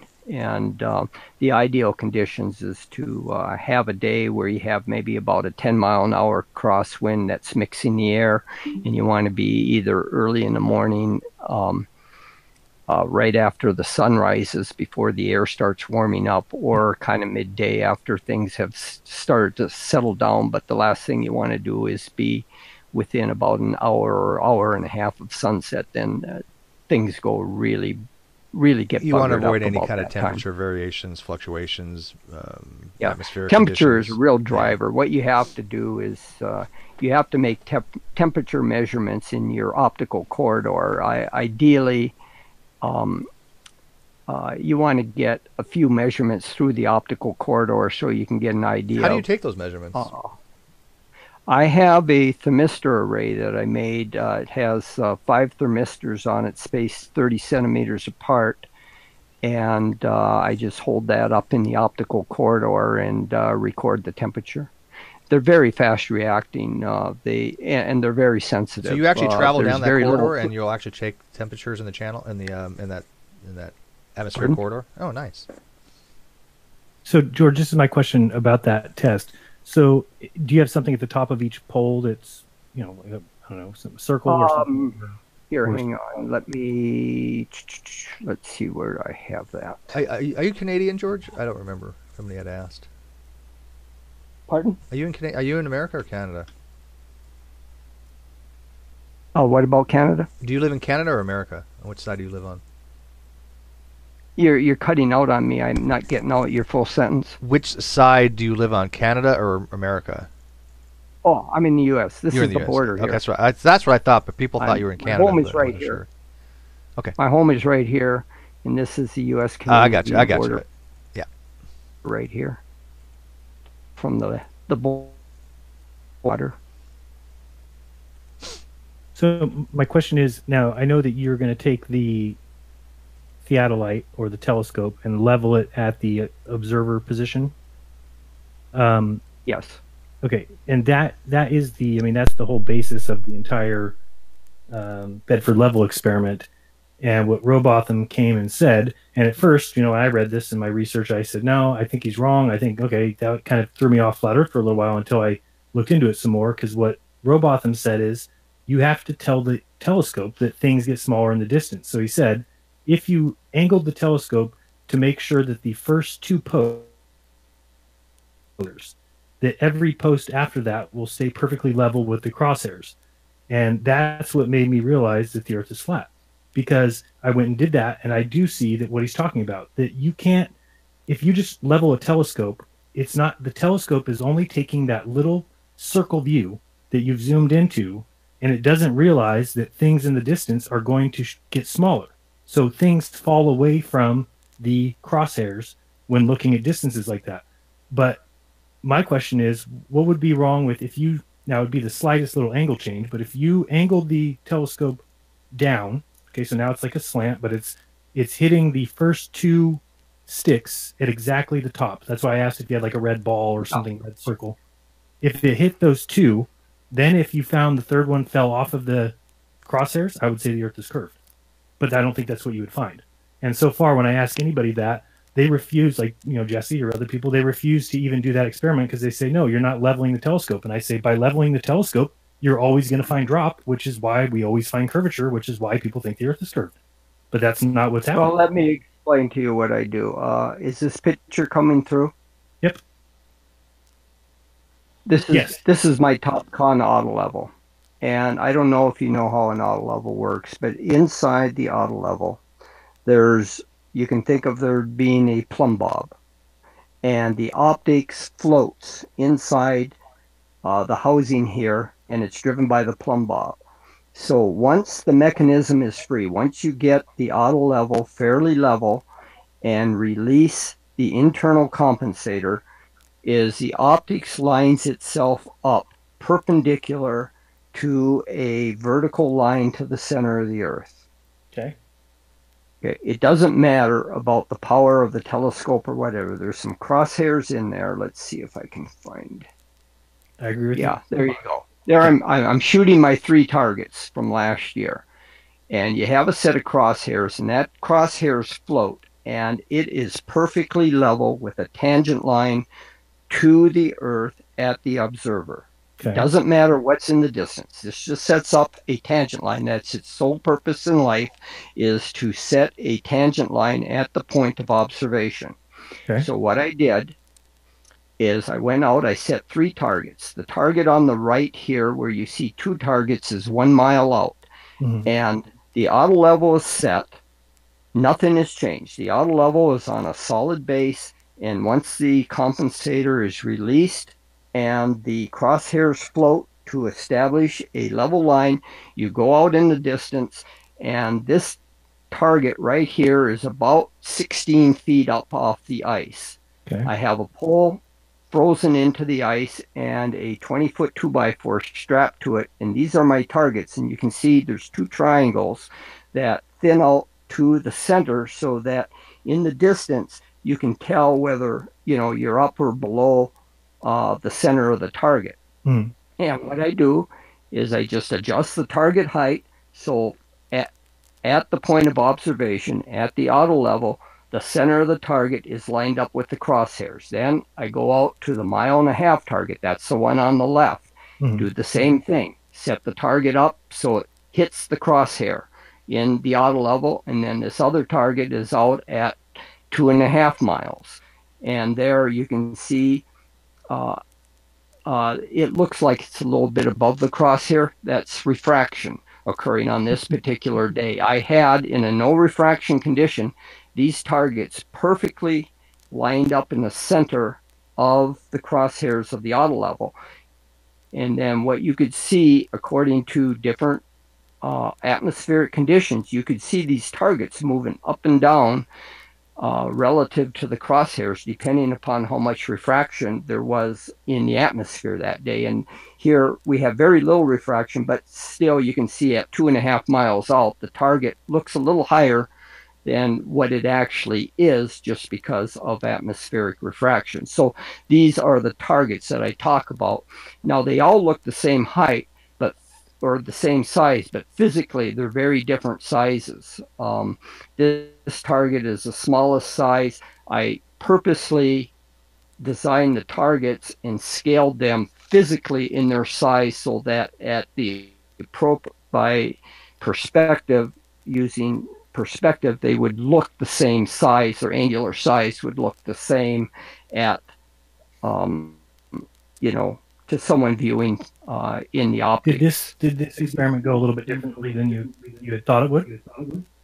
Actually, you won't like what I have to say, but what I did, well, the way this thing worked is once the targets were lined up, and I mean, I did this over a period of 65 days. I monitored this thing every day for 65 days.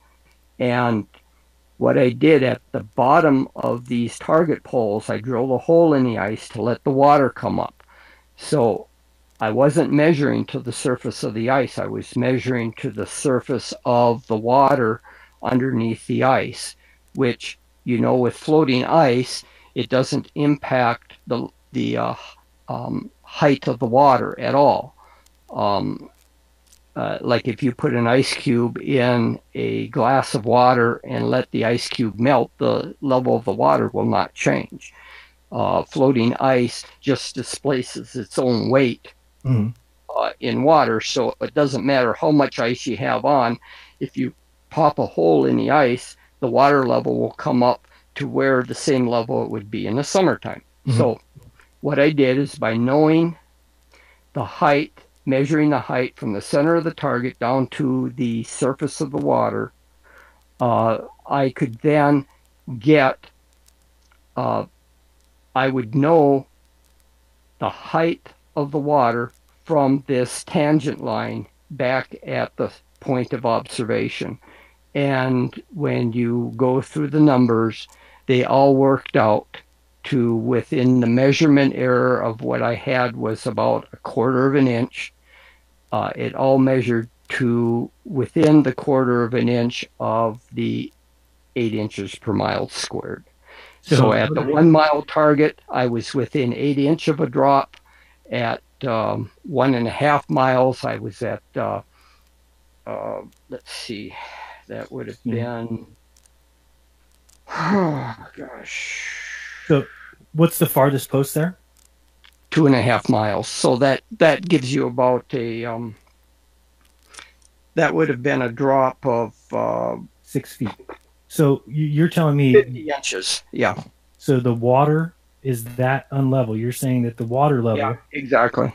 I mean, it's amazing. I mean, you look out on the ice. My friend, water's level. Water's level. That's right. Water is level, but it's not flat. Flat. Don't misuse the terms level and flat. They mean two totally different things in physics and surveying. Flat means flat like a sheet of plywood or a wallboard. Level in engineering and surveying terms means a gravitational equal potential. It means it follows the same distance from the center of the earth, a gravitational equal potential.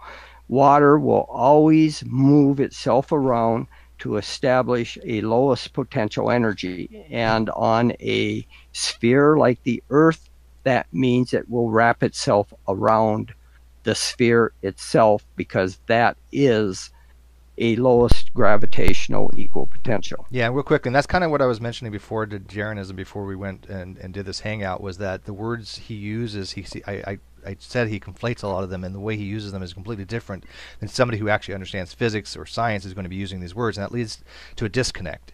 And so there has to be a way around it. Either I would suggest maybe Jeranism, to learn these words the way everybody else understands them, is to better communicate your position, or don't use the words, because when you use these words, exactly what he just said, level and flat mean totally different things, and you're using them interchangeably. Real quick, would you mind if Reg pops in? He's in the live chat. He wants to come in and say hi. I know you guys have a long friendship for many, many years.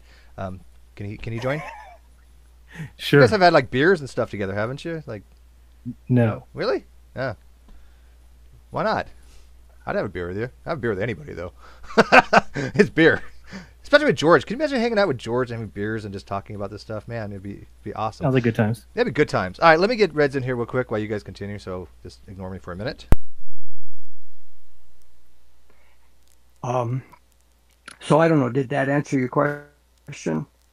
Yeah. No, I mean that's. Is this coming through okay? Yeah. This is my reference pole, and you can see here's a scale on the reference pole, and I measure. Before I go out and measure the targets, I see, the tripods and everything are left where they were the prior day, and then I mount the equipment on and check to make sure that it's still hitting the same spot on the reference pole. And in this case, you can see like it's 81 1/4 inch on the reference pole here. And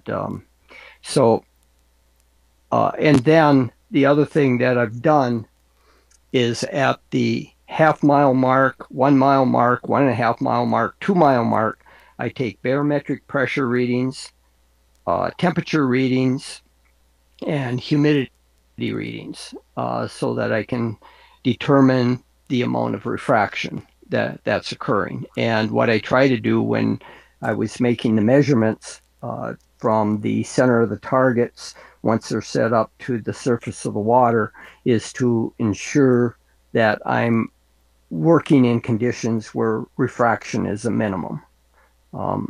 Because refraction definitely isn't your friend in this business. And you can easily tell refraction because if you look in the distance, if there's extreme amount of refraction, you can start seeing a lot of shimmering. You know, the image will be unstable and get distorted and will shimmer.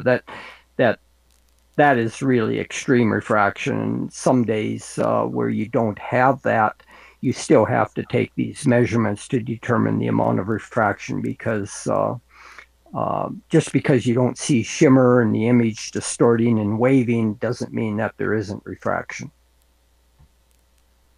Gotcha. But if the shimmering isn't occurring, you can be rest assured that the refraction probably isn't extreme, because normally the shimmering is occurring because the air is unstable.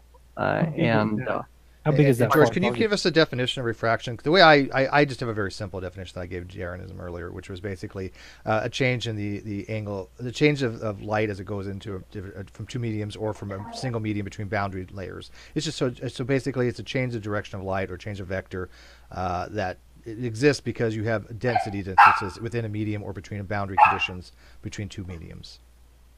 That's basically it. I mean, for atmospheric air, what causes refraction? The real driver of refraction is temperature differentials, which changes the air density within the medium itself. Whenever light passes through different mediums doesn't necessarily mean it has to be two different types. No, it could be the material. same medium, but different as a gradient. It can be the same type of material, but yeah, having density variations as you go out with density or with distance. And that's what happens with the air, is when you're going out 2 miles, you can't be guaranteed that the air temperature at the point of observation and at your target is going to be the same, or that the air density is going to be the same. And typically, since colder air settles lower to the earth than warm air, your light bends downward. Light will bend downward as it goes through denser layers of air. So more often than not, you have your optical light bending downward rather than upward in a reverse fashion. You can get it bending upward. I have actually seen it with these targets where it did bend upward when I was close to some days near some sunset, where I end up getting a temperature inversion and having warmer air lower than the colder air, and then that will bend the light upward. But more often than not, it's the other way. Pardon? Aren't you showing it bending upward?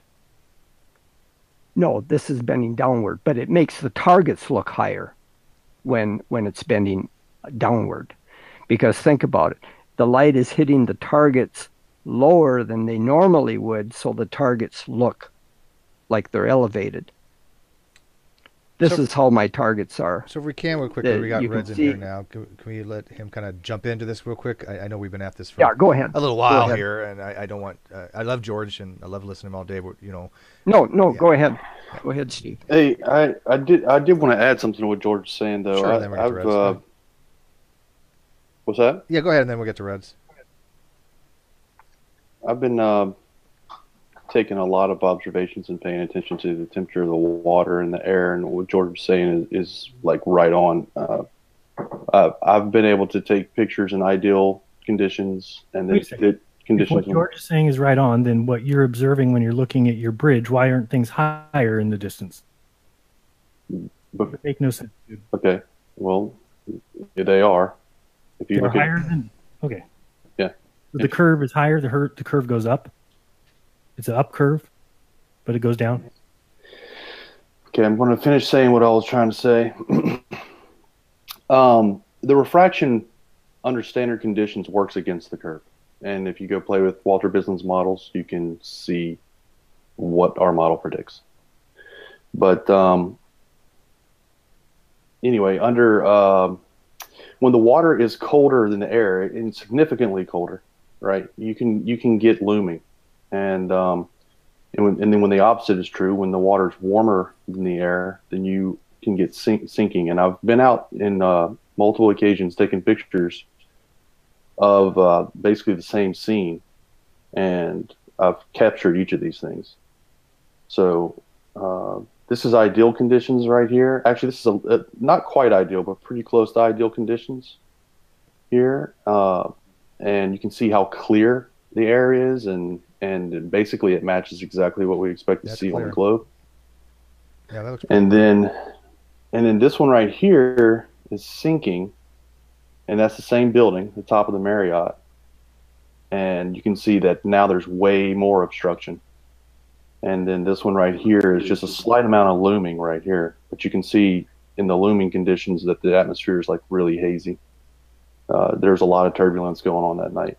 And in this image right here, you can see a rectangle right here, and that's the top of a building that under ideal conditions you can't even see except for just the very tip of it right there. So it's raising the one building yeah, higher in relation to the back building. In looming conditions, when the water is colder, then you see that building coming up over the horizon right here. which goes back to what George was talking about. Yeah, exactly. All right. Hey, Reds. I know What's it's late. up? It's late What's for up? you. What's You're up? awake late at night. Do you realize what time it is for you where you're at? Yeah, Night owl. it's called the B shift of a job. Are you at work right now? No, I just got back from work. Oh, okay. That explains. All right. Hey, well, go Yeah, for you it. know, Your buddy Jeranism. Cape Canaveral's. What's that? Cape Canaveral is very far away, and you got to make that shill money, but we don't call it dollars, we call it shillings. So Yeah, exactly. Exactly. Shilling. anyway, All right, but you remember Yeah, Jeranism, don't I worry. think, right? You guys got some history. do I? Yeah, oh boy, do we have history? Yeah, of course. I'm telling you guys go. How guys you need been, to get some Jaron? beers together. Long time no rape. It's been a while, hasn't it? Fantastic. I felt bad for you that you didn't get to go see the Falcon Heavy. It's okay. There's a launch tomorrow I'll be going to go see, and I'm also just making another video in the background, so just please ignore what's currently being screen shared. It's pretty awesome, but you can just ignore it. Anyway, so I have to ask you, with the Falcon Heavy, there was some things said, and basically just rocket launches in general. I don't know if you actually watched but I actually made an offer to you, and the offer was for you to fly down to Florida, where I would pick you up and take you down to Cape Canaveral and give you a tripod and a Nikon P900 to man so that you could film these rocket launches yourself. And then you can tell me with a straight face that it's CGI and fakery. Would you take me up on that offer? I wouldn't. Well, I mean, I would love to go. I wanted to go this 2 weekends ago. I wanted to go last weekend, and both times they canceled down here at Edwards, so I wasn't able to go.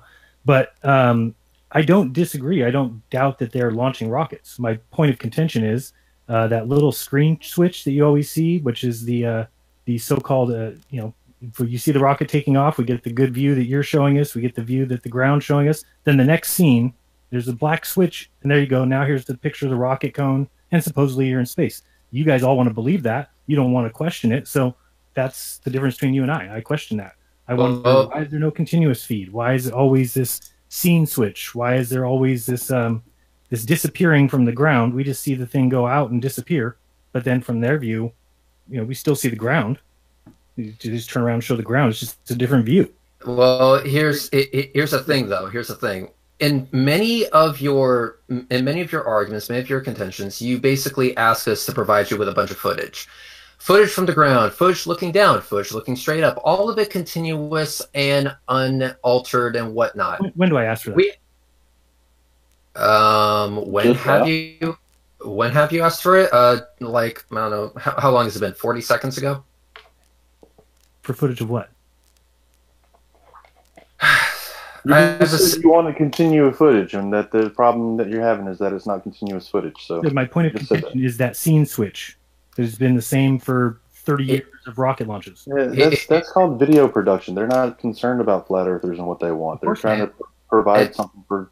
Not only that, but if you have multiple cameras that you're trying to show people, then you are going to have to make a scene switch to show multiple cameras. Otherwise, each stream would literally be like 5 hours long, and they're not going to do that. Especially when you're trying to do this shit live.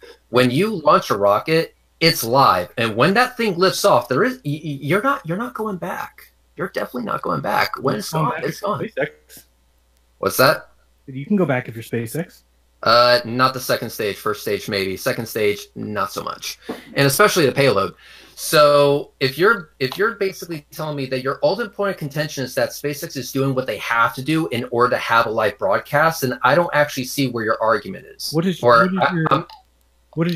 argument with the fact that they were able to change their live stream? That doesn't bother you? Change their live stream? What do you mean? Okay, so on the Falcon Heavy launch, everyone that watched it live watched what they showed live. And some people made comments about it, like Smarter Every Day said, oh, look at how these two bottom video feeds look the same, but they're really different. Other people said the same thing. I made a video saying these video feeds at the bottom are the same, and I showed why they were the same. The next day, when you go back and look at SpaceX's footage, they were able to go back and change the live stream. Okay, let me go ahead and give you everything on a silver platter. Okay, could it be, and now I understand this is a crazy thought, but could it be that they simply fucked up the live stream and then went back and fixed something that they actually did in reality? Because Totally could. Absolutely. Okay, and then who else? If that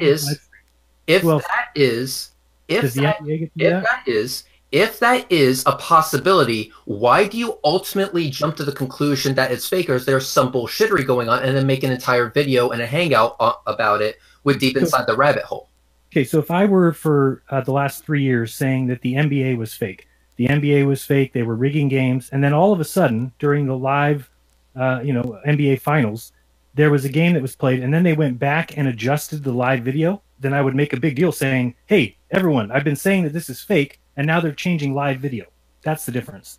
Except they're not changing live video here. I disagree.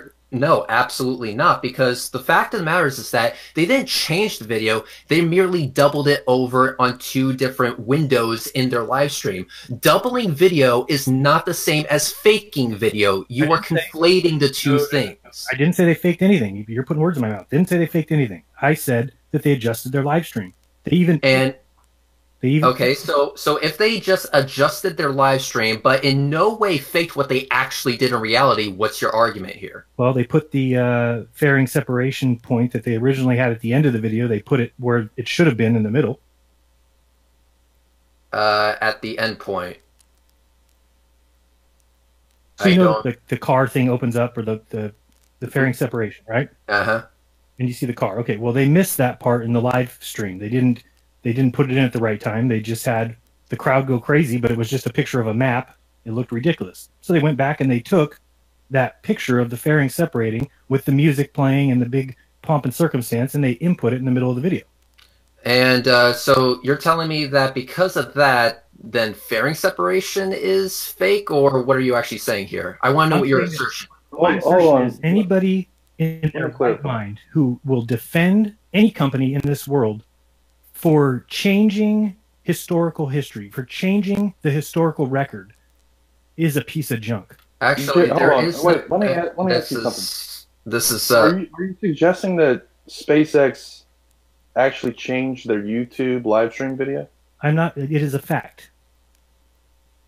And what do you think about that, Sally? You do live streams. Are you do live streams? You think that they did a live stream and they went back and changed that video? It's a fact. I don't think that's even possible on YouTube. Well, it is even possible. That's the point, Sally. Well, here's what I want to point out here is that I'm giving you everything. Okay, I'm going to give you everything. SpaceX fucked up their live feed. They doubled video over. Whatever the case may be. You seem to be forgetting one big detail here, and that is that SpaceX wasn't the only one filming and posting videos on YouTube. There were other people. My best friend, Astronomy Live, was actually there and filmed a continuous, uninterrupted view of the Falcon Heavy doing what it does best, and that's kicking ass and bringing shit to space. Okay, he did a great job. Yeah, he did a great job. So basically what you're saying is that the only real argument that can be made based on what you're telling me is that SpaceX sucks at doing live feeds. But how does that in any way, shape, or form point to a conspiracy or point to them being garbage? Okay, so they're garbage at doing things that they're not exactly expert at, which is a live feed, but that's not the point of SpaceX. The point of SpaceX is to bring shit into orbit, is it not? Sure. Answer me this, though. What is the definition of a conspiracy? Definition of a conspiracy? Yeah, just in general terms. It's the collusion of two different people or more getting together to do something kind of behind people's back. So when Soundly can't figure out a way that SpaceX can change their live stream because it's physically impossible for all of us who live in real world land, we can't do it. Well, it's not physically impossible. I mean, I guess they could know somebody at YouTube get it done. But there you go. Is that not a conspiracy? I wouldn't say it's conspiracy because then you don't know the definition of conspiracy. Yeah, but basically, I would find it an interesting anomaly for sure, but I don't think it would be a conspiracy. No. Basically, it wouldn't be the conspiracy to the extent that you're making it out to be. You're basically pointing to this as some big revelation. In fact, SpaceX might actually come out to you and say, if you ask them directly, call their PR department and be like, hey, did you notice you did this? And be like, yeah. So why isn't it in the description of the video? Because why were they able to keep their 21 million views? Why were they able to keep their thumbs up? That is a conspiracy. Regardless of why, it doesn't matter. I'm not even saying that they're fake. What I'm saying is you guys are this is all a test, and you guys are allowing a space agency, a private company, not even a government agency, to change historical record. They're not changing historical record. That's where I disagree with you. Okay, here's the thing. Here's the thing. Accidentally fucking up a video does not change historical record. Otherwise, hang on.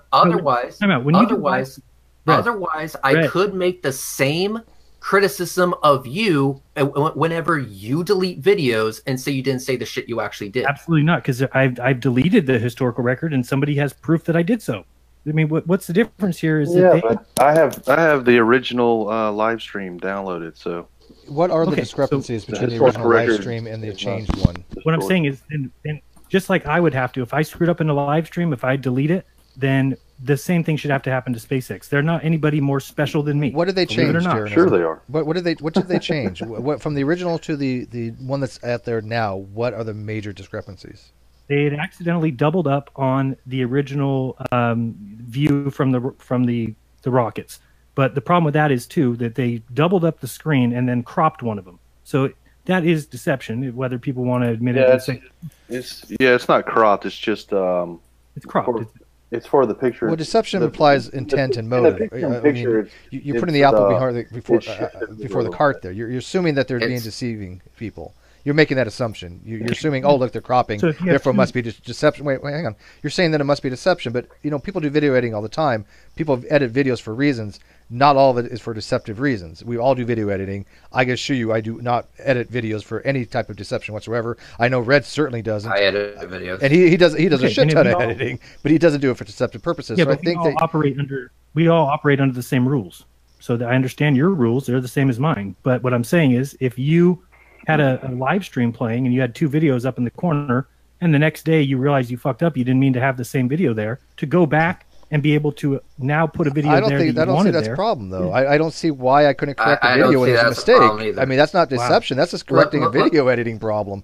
I think we all would do that if we had the ability. By the way, YouTube does have video editing abilities. They're minor, but yeah, I think we all would be able to fix that. Let me point to something. Let me point to something. There was one video in there that I made. I think it was part of the Flat Wrong series. I forget whether it was part 2 or 3, but anyway, I put a clip in there that actually wasn't supposed to be in there because the context just doesn't make sense with it. Instead of taking down the video and redoing everything and putting it back up and having the dates be all messed up, I just said, you know what, fuck it, it's a mistake, and if people aren't going to bitch about it, then I'll correct them in the comment section. So if the mistake or if the video editing error that you made is minor and doesn't take away from the overall picture, which is SpaceX launched something into space, then there is absolutely no good goddamn reason why they should bring it down just because of a small editing mistake or a live stream mistake. There's absolutely no reason why they shouldn't do exactly what you said. Leave it and say, sorry, folks, we've done a lot of shit in our careers and we made a mistake here. Oh, well, get over it. Yeah, except they don't owe you that answer. You're simply assuming that they do. They don't. Look at what you guys are allowing. You're allowing a private company space agency to do something that none of us are allowed to do. Actually, I just showed you how I did the exact same thing. So yes, actually, I am allowed to do it, and I have done it multiple times. Actually, you've done what? I have accidentally edited my videos in a minor fucked up way. For example, I forget which part it was, part 2 or 3. I honestly forgot. Not live videos, Red. There's a difference. It's a editing mistake is basically the key. Key here. Basically, that's not an editing mistake. They didn't accidentally go put a video on top of the other video. Here's the thing, though. Here's the thing, and here's where I can show you that they're not rewriting history.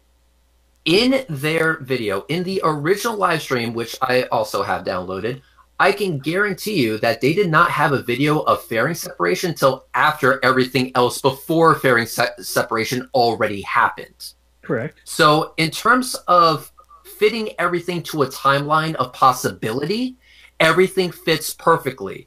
No, so if SpaceX had a live stream, which they did, which they didn't have any ability to edit in real time, mind you, because it was live, all the pieces are there in the order they are supposed to be, which indicates that at the time that was real, it was not fraudulent in any way, shape, or form, and comported with correct history. They're hitting all the key points that you want them to hit on. And I'm sorry, but just because they're a private space company does not mean that I'm going to arbitrarily give them extra shit simply because I don't like them. No, it's not about giving them extra shit. Why would you allow them to do things that you're not allowed to do? You mean things that I've already told you that I have done? YouTube gives features, opens up features for different people based on their subscription levels, and so it's obviously possible. Live streams. It's obviously possible to change a live stream after the fact. Yeah, you can. And if the change is okayed by someone at YouTube, then what's the problem? You don't even have to have their approval. Look, this is a live stream right now. When it renders, it becomes a video. You can then go in, and there are video editing things you can do on YouTube to do certain editing after the fact. You can trim the beginning or the end, in which case you have to have less than 100. Also the middle. Okay, but you have to have less than 100,000 views. SpaceX had 13 million, so they're only 12,900,000. They uploaded a separate video, by the way. No, they did not. Oh, they didn't. Okay, it's the original live stream. It does appear to be different. It is different, and it says live streamed on. It's a freaking lie. That's what it is. And I don't even have a problem with it. If it just said on there edited video, changed on this date, they would have no problem with it. But all right, so let me get your argument right. So you're saying that the video they have up there now claims it is a direct live stream, but it's actually an edited video from the original live stream. Correct. Okay. And that's not a claim, that's a fact. I'm looking at the video right now. with the stream, it turns out that there's two videos there, one of Starman and the other one of that one. I'm thinking of Starman. But on the original, when they're doing their live stream, I'm just quickly trimming through this to see if there's any errors in it. Like, for example, if fairing separation happened before the rocket actually lifted off. Which one are you looking at, the original or the one streamed on February 6, 2018? Okay. And I'm looking at it, I'm skimming through it, and I'm not seeing any. I mean, I see the doubling that you're referring to, that I'll go ahead and give you. But as far as the actual series of events and the order in which they actually happened, there's no issue. No, just the one part. If you go to right where fairing separation is on the little clock down at the bottom or whatever, and you hear the crowd go crazy and you hear the music change to the Bowie song. Let me give you a specific. Hold on, I was talking real quick. Yeah, I know. I'm helping you out, Jaron.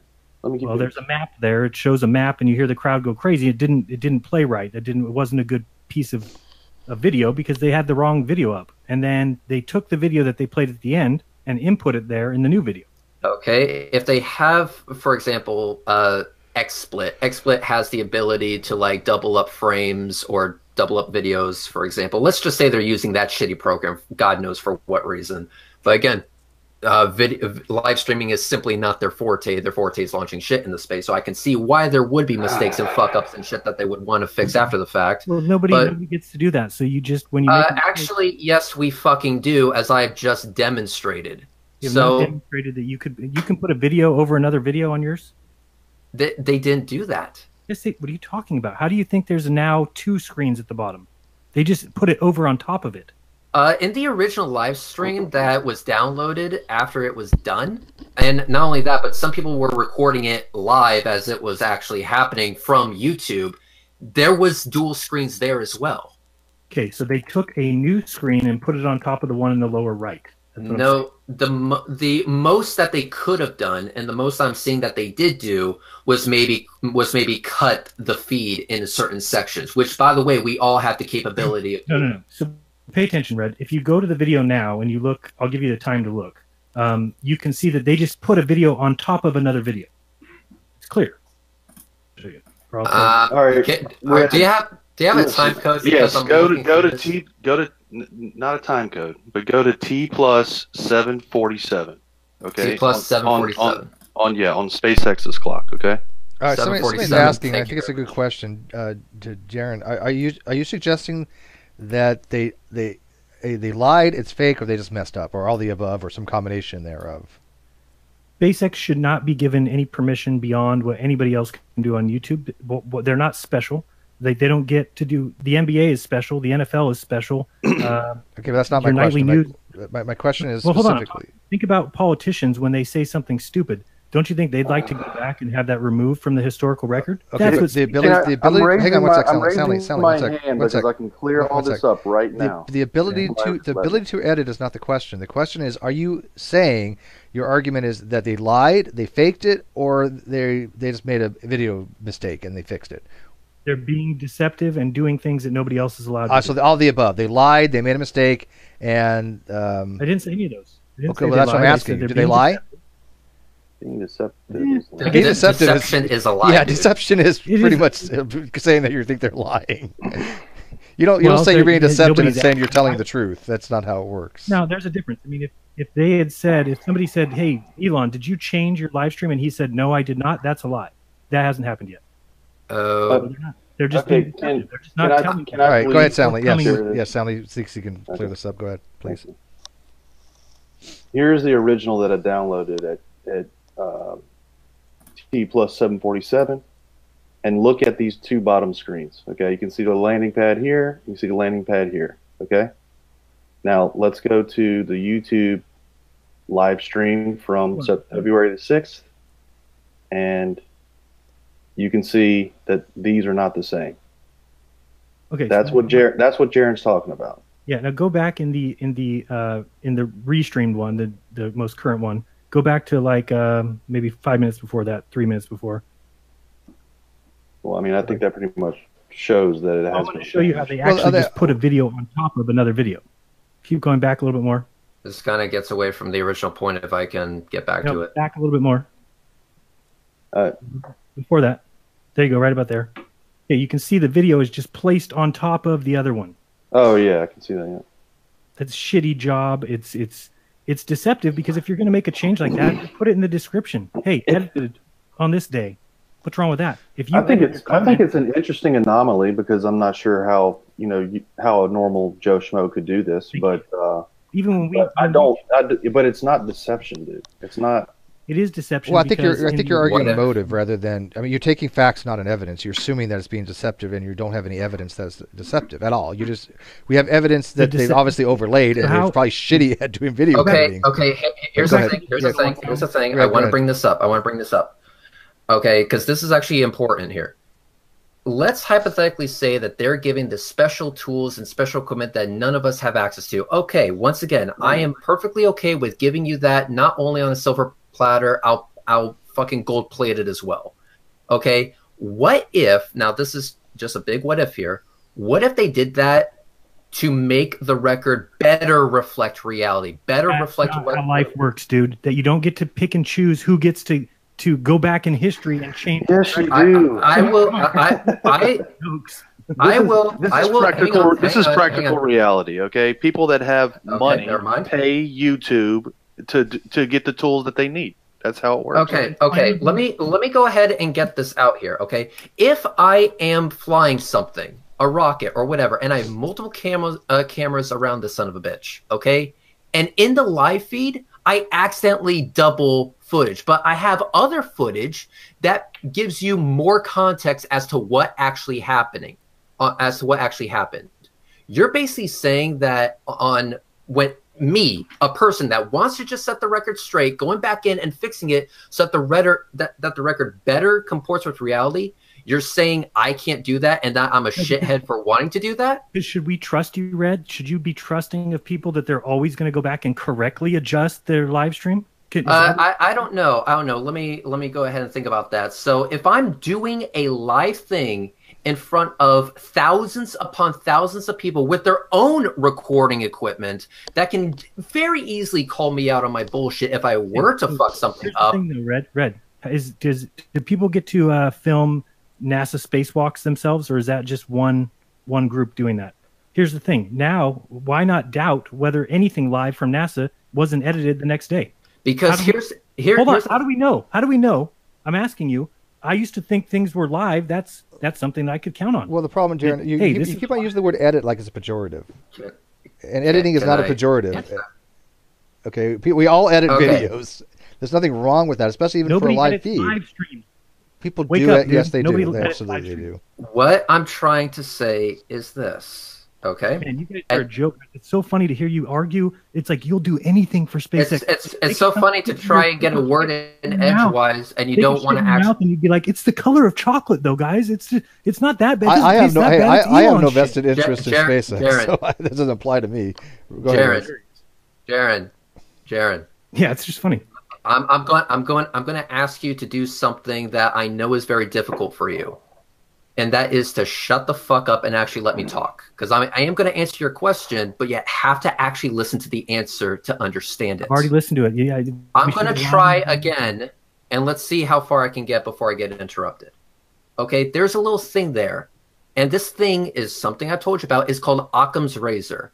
Can I go to space and verify this shit for myself? No, I can't. For all I know, you could be right. You could be right, and that every spacewalk is fake, and that the International Space Station is uninhabited, and it doesn't actually exist, and whatever. Fine.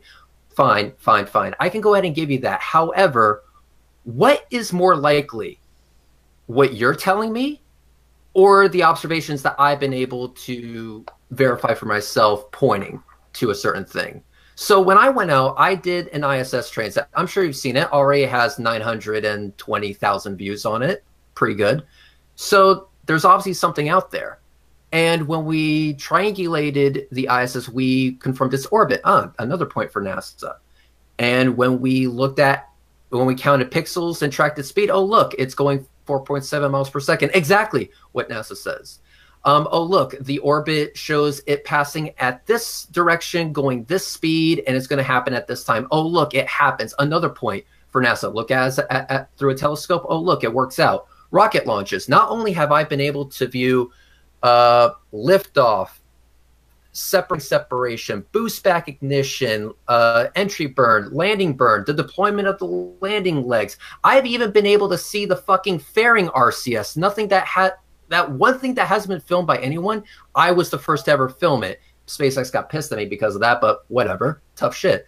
We've even been able to see the Dragon spacecraft in orbit using its RCS. There have been observations from all over the fucking place pointing to the fact that space is not fake, as you like to say, it is fake. Everything that we have done, every observation that we have made points to them telling the truth. And so who am I more likely to believe? Am I more likely to believe 60 plus years of solid evidence? Or am I going to believe a loudmouth that simply says it could be fake, it could be this, it could be that, but all I have to show for it is them maybe kind of, sort of, whatever, fucking up a live stream? Get real, dude. Get the fuck over yourself. You are free to believe whatever you want. Well, I mean, let's take that, and kind of dissect it a little bit, Jeranism. I mean, obviously, I think Red says a very valid point without the invectives, but he has a very valid point. I mean, we all have some knowledge of science and physics. Obviously, people in here much more than many of us, like George. He does this professionally, but look, Red makes a brilliant observation that if we can actually look, and he filmed the ISS transit, and it was dead on. We can see what would he expect it to have as far as a velocity with relationship to the background image of the moon or something. Okay, well, hey, it's spot on. What would we expect for the frames per second to see over this amount of time? Oh, it's spot on. What would we expect to see? Oh, look, I have to predict this to begin with, the topic of the discussion. How do I predict this ISS transit? I mean, did Reg just get lucky one night, say, hey, I'm going to point my P900 up to the sky and hopefully that I'll see the ISS? No. There was a model that predicted this. So what is more likely, that all the physics, all the science, all the math, and all the stuff that we can utilize to show this is legit, that anybody can go do? I mean, yes, Reg has experience in this, but no offense to Reg, anybody could do this with the proper gear and training. Could they not, Reg? This is something that you have exclusive things to, right? Not only could they, but I've even offered to have them come down to Florida. I will put a P900 and a tripod in your hand so that you can film it right next to me. I mean, how would you explain something like Jeranism? I mean, and I've done something similar. There are satellites that go across the field of view from my telescope on the Orion Nebula. You'll see a little white, little white things that go across your field of view. Those are satellites in geosynchronous orbit. You can even find out which ones they are if you really try to spend the time to do it. How do you explain those things? What is more parsimonious? The law of Occam's razor, that all of science is wrong. All this stuff that he's photographed, all the stuff that we've studied is completely wrong, just because, quote, there's a possibility that it might be wrong. Sure, okay, great. There's a possibility, but it's not demonstrated that it's wrong. Just because there's a possibility exists doesn't mean it's parsimonious as an explanation. I agree. I could be making a lot of videos about a lot of things if it was just down to, hey, this is a possibility that it's been wrong, or that they're lying. But in this case, when you look at the amount of evidence, and granted, they have things now that you can call the space station. You can say that there's people inside that, even though they never just go over to the window and show the thing out the window at night. And I've tried talking to them on Twitter many times to say they have this thing where they go flying above the Earth and they say, hey, you take a picture of the station, take a picture of the sky, and we'll take a picture from up here, and then we'll match them tomorrow. But they'll never take a video live. Do that? I just saw a video where they were looking out the window, same curve. I just literally saw that like a couple days ago. Yeah. Okay. So what I'm saying is that they won't do it live. They won't show. They can tweet. They tweet live from the space station. But I told them, take a 10-second video of you showing the camera out the window, then yourself, then out the window. They won't do it. But then you would say that one thing that wasn't live, because how you would verify it's live. But you can do the similar thing with the, correct me if I'm wrong, Reds, but can't you do that with the Himawari satellite? It takes pictures every 10 minutes. You can look and see the satellite photo, and then go look outside and see if you can compare it. I also want to point out to one thing, and that it'll take a really big lie. Now, here's the thing. If I woke up tomorrow to realize that all this was a lie, I would be pissed. Yeah, I would be so pissed, and then I wouldn't know what to do with myself, honestly. But I guarantee you, I wouldn't keep quiet about it. So here's the thing: if I hang on, Jaron, hang on, I'm not done making my point. Yeah, you guys keep So interrupting me every time I'm trying. if I came up with an idea to say, hey, you know what? I'm going to get in contact with an astronaut, and I'm going to plan something ahead. I'm going to flash the station, and I'm going to see if they can see me from the ground. And when we actually do this observation reality, we see that there were amateur astronomers who flashed the International Space Station. So all these amateur astronomers who went ahead and did this shit, they actually have a YouTube video of them actually doing this. Mhm. And there's the signal light right there. Yeah, so where's the light from the space station? So Where's the this video is from the space station? and so It's a being photo, that they dude. being that they were able to flash the International Space Station, the space station was actually able to snap a picture of it using, a long exposure shot to actually see the damn thing, because let's face it, I still think you don't know how exposure works, which is why videos at night are quite fucking useless. They were actually able to show that, hey, what happened down here matched up here. What happened up here matched down there. It's a photo. I could put a blue dot on a photo. So is that photo fake? So tell me, based on Occam's razor, am I going to focus on the possibility that it could be faked, or am I going to focus on the more probable explanation of they actually flashed the ISS and they were actually able to see the damn thing from orbit? I don't know. When you look at the fact that there's only been less than 500 people that have ever been to space, when That's you look not at the the fact question, that we went to the... That's not the question. Jeranism, the question is, you talk about this photo. For once? I don't know why you're answering a different question to the question posed to you. One thing we do try to do is we answer questions directly, and everybody kind of abides by that. You were asked a direct question about the photo, not 500 people been to space. Is that photo fake? What was the... Is it parsimonious? Yeah. More parsimonious that is a legit picture that they flashed, or is that not what they stated? There's nobody, no space station person, no astronaut took that picture. It could have been taken from a high altitude plane or balloon easily. Okay, so right there, that is an assertion. Now I expect you to back it up. So okay, my assertion is... Go ahead. What? I want to clarify your position. You're not saying it's fake. You're just saying that it wasn't taken from the ISS, but it could have been taken from some other altitude, from some other thing. Is that what you're saying? No, it could have been taken from the ISS. It depends what you're calling the ISS. If you think that the people that you see on TV, like Peg Whitman and those people are astronauts that are in the space station, no, it was not taken by them. Okay, that's a hell of a claim, actually, though. Exactly, and one thing that you will notice, and he has a history of doing things, of making claims and not being able to back it up. That's why I want to actually hold his feet to the fire here. You just made an assertion that this photo that was taken from the ISS is fake, and you've only seen it for 45 seconds. I know. So I expect you. Hang on. Well, he did say it was fake, Rich. Right? Wait, hang on. One second. I want to be fair to him. He didn't say it was fake. He said his assertion was it was not taken from the ISS. He does not say it's fake. It could have been. It's a real photograph taken from something else. Now he has to demonstrate, though, what evidence he has that it was not taken from the ISS. Okay, I have evidence by showing you any high altitude footage taken from a plane and saying those pictures are taken from a plane.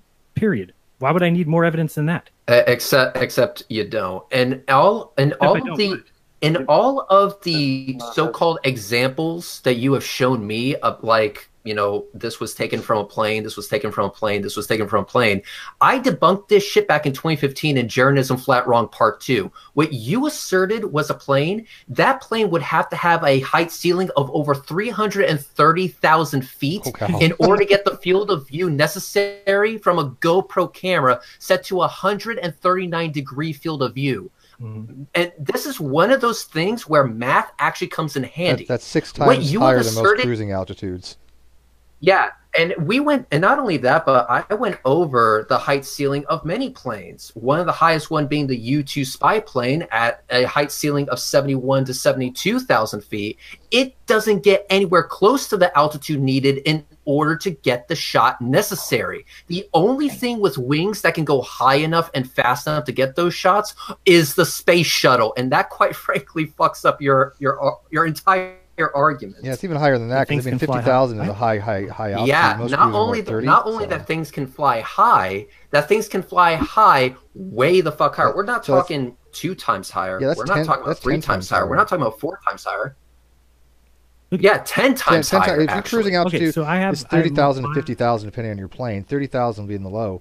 That's 10 times over 10 times higher. It's actually 11 if you said 330,000. So yeah. it's a huge amount. That's different. You're breaking up. I can't hear you. Go ahead, Rich. Basically, what Steve is saying, Jaron, is that you are wrong by a factor of 10. At least. Wrong about what? You are wrong in the assertion that these images could be taken from a high altitude plane. You wouldn't get the field of view. Altitude you would have to be at in order to get the shot necessary to make those images is a lot higher than what is physically possible within Earth's atmosphere. That picture that you just showed is from no higher. It could be from no higher than 20,000 feet. I would love for you to prove that to me. Okay, then I'll prove that to you. And then you're going to say, "Oh no, but it says here that they zoomed in." All right, how about we do this, Jeranism? Because it is getting late. I'm not going to make any assertions. I want you to actually demonstrate. I will shut up and let you demonstrate that. We could either let you do it now, or how about we can do this, Jeranism?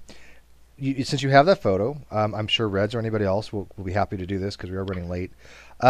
You want to take that photo and you want to give your evidence that it was taken from a height of no higher than, what'd you say, 30,000 feet? What'd you say? 20,000 20,000 feet. 20,000 feet. Okay. So a low-flying plane, I guess. I mean, like I said, I think I'm not a pilot, but if I remember correctly from my Microsoft Flight Sims, cruising altitude 30,000 feet high. But anyways, you explain how you can get that field of view from 20,000, and then Reds, you have something or can make something showing it from a much, much higher in the hundreds of thousands, like 300,000. Well, they're showing that blue light from 250 miles away. That's the kind of to see the ISS, we have to be looking at something the size of a football field from the ground. But to see a little blue light from the space in the field of view, they zoom in. You have to take into account the entire field of view. That's what Reds is talking about. It's not this blue light; it's the field of view. Go ahead. Not only that, but I actually just want to go ahead and state something real quick. Sure. Do you know that this is a question for basically Steve? Mm-hmm. You know that we had Sean Hufford come down to Florida for a bit, right? I do. Okay. Question, Jaron. Would you be able to see something the size of a penny from over a mile away? It depends. I would think it would be pretty close. I guess maybe you could. Okay, let me go even smaller then. Could you see something the size of the tip of a pencil eraser from 1 full mile away? I would think not. Okay, what if I went even smaller? How about just the tip of a sharpened pencil, or maybe just round it off a bit? Round it off, just the lead of the pencil. You wouldn't be able to see that from a mile away, right? I don't think so. I've never tried it. Perfect. Okay, then what I'm going to show you is the tip of something seen from over a mile away. So here it is, and there we go, and screenshot. That's my laser at Sean Hufford's drone. The tip of that laser is no wider than the tip of a pencil seen from over a mile away. Lights are different, dude. So yes, you can actually see lights, especially bright ones. They were using big-ass industrial spotlights and a 1-watt laser to actually do this. Yeah. All of them pointing at the same spot at the exact same time. Yes, you'll be able to see something that small, that far away, because it is producing its own light source, and it's a focused light source at that. Yeah, and that is my laser pointed at that drone, and that drone is over a mile away over a lake. And pilots will tell you that green lasers especially affects their vision. That's why it's illegal. It's federal against law to shine a green laser or laser. Why do you guys always do this? You're like pretending like you're making a point. I've done lasers across miles and miles too and seen them. So what are we arguing about here? And what the hell is your actual argument? You're saying that you think you what said. The hell is the difference between a pencil lead, dude, and a light? What was the point of bringing up the size of the International Space Station as it was relevant? Oh, you have to see something the size of a football field from 200 miles away, but when looking down on Earth, it has to be this size. Not if the thing that you're looking at is producing its own focused light source, dude.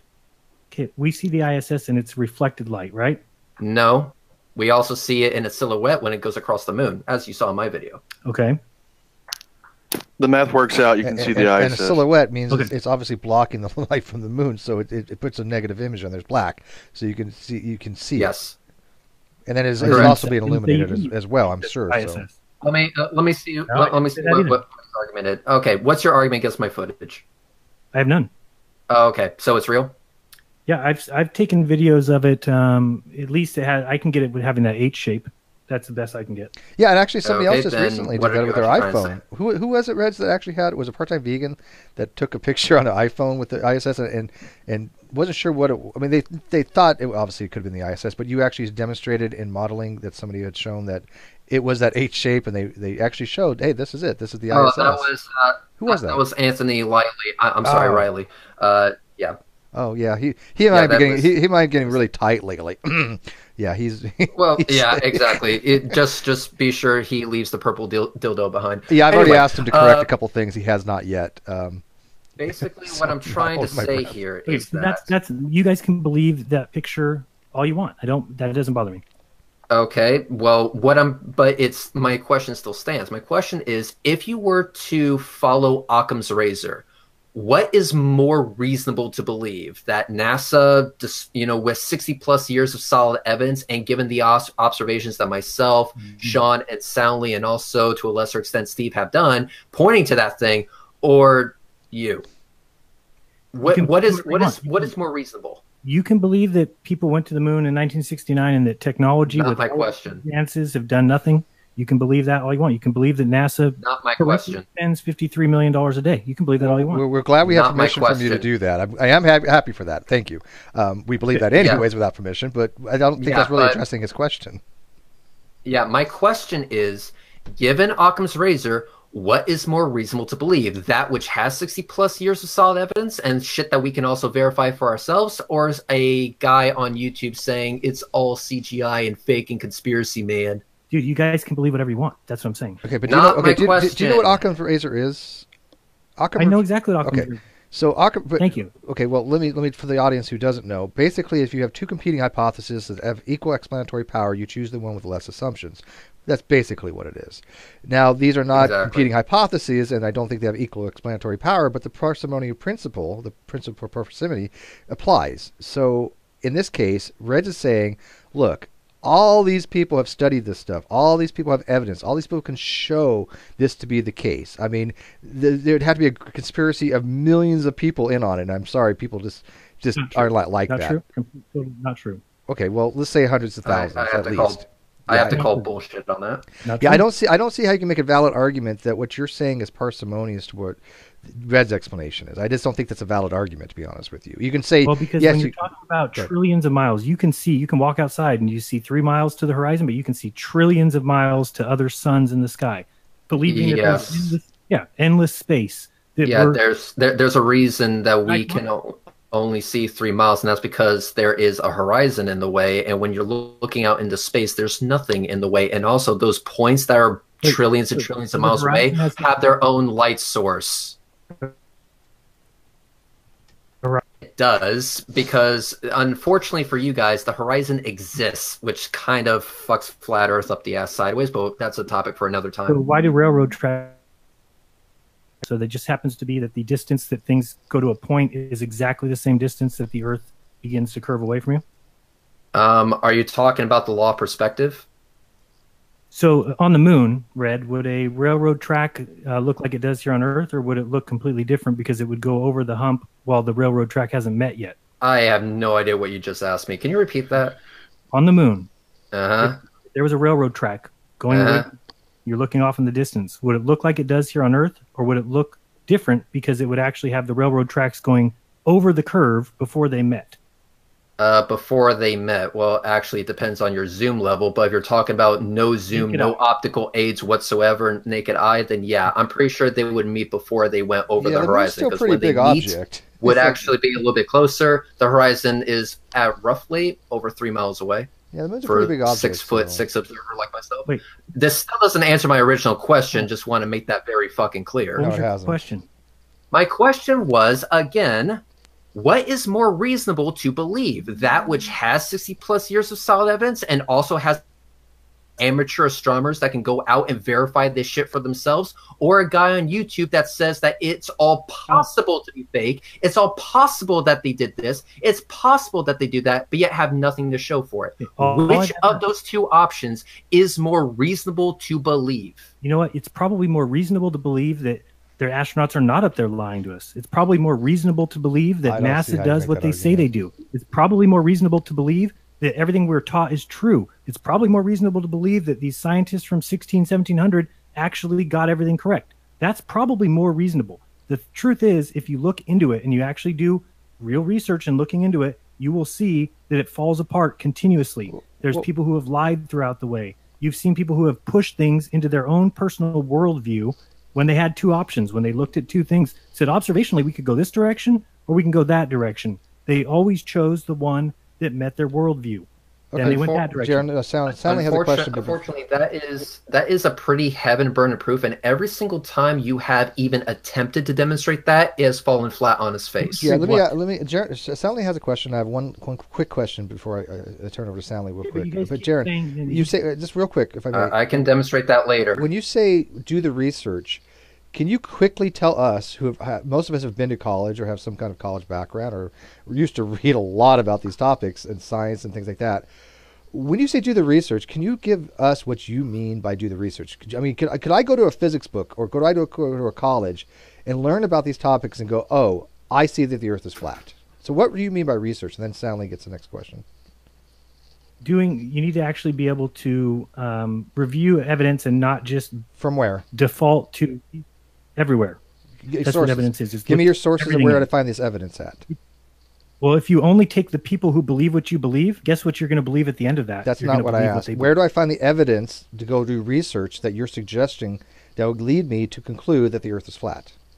All of my videos. Watch all 300. Okay, so this goes back to his original. This goes back to Red's original question, which is more likely. There you go. I think he answered your question, well, sure. Reds. I mean, he in an indirect way, he is basically saying that you're talking about what's more likely to be true. Then sure, somebody on the outside surface. We couldn't have all been lied to. They couldn't have sat us all in desks and told us all the exact. That's not what I said. That's not what he said at all. One more follow-up question, Jeranism. So your videos so people researching your videos. Where did you research to do the research for your videos? Where's the primary sources? What do you mean? I mean, I read constantly. I mean, I've read Haley. I've read physicists. I've read. That's not research. I'm asking you. I can't do what you read. Where do I go besides your videos that you did research on? What did you research to make your videos that I could go to the primary sources and research? Do you know how much stuff I'd have to give you right now? What are you talking about? Give me. I can give you just one. Sure. Right. I can give you one. Yeah. Okay. His research does. Okay. I'm just going to come out and say it. It's non-existent. Oh. The reason why I can say it's non-existent is because all you have to do is go to Cool Hard Logic's and his, I think it's episode 6, Sphereless of World of Batshit, and you'll see the extent of his research and how he gets pretty much everything wrong. And in fact, I'm not done yet. And on my video, the Fuckery Counter Challenge Jeranism Part 1, you will hear him say, if something is true, it just feels right. It doesn't need evidence or mathematical proofs. Basically, his evidence is simply whatever gives him a warm and cuddly feeling inside. Is that what you said, Jaron? He has said that himself. I have that recorded, and I can. Jaron, is that your idea of research? Right now, if you want me to. Yeah, I believe you, Reds, but I mean, I want Jaron. What? I believe Reds, but Jaron, I want you to acknowledge that. Is that really what you think is research?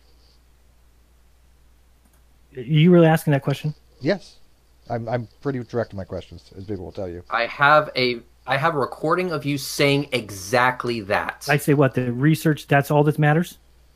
Yeah, it's that if something is true, it just feels right. It doesn't need proofs or mathematical formulas backing it up. Basically, mathematical formulas. Mathematical formulas do not prove anything.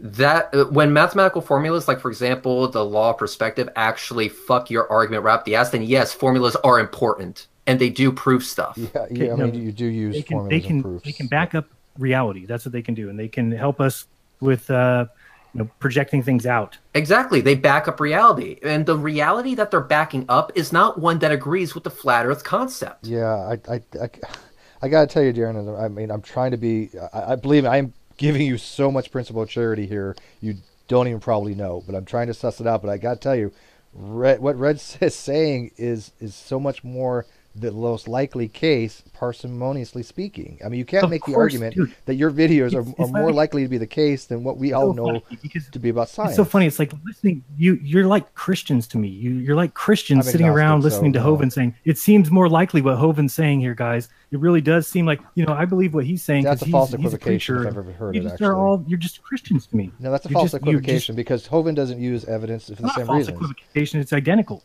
I mean, I criticize Kent for the same reasons, though, Jaron. I think that should be impressive. Well, hang on. Kent's been on my channel like 8 times, and every time Kent's been on my channel, I criticize him for this. Steve, what would I think?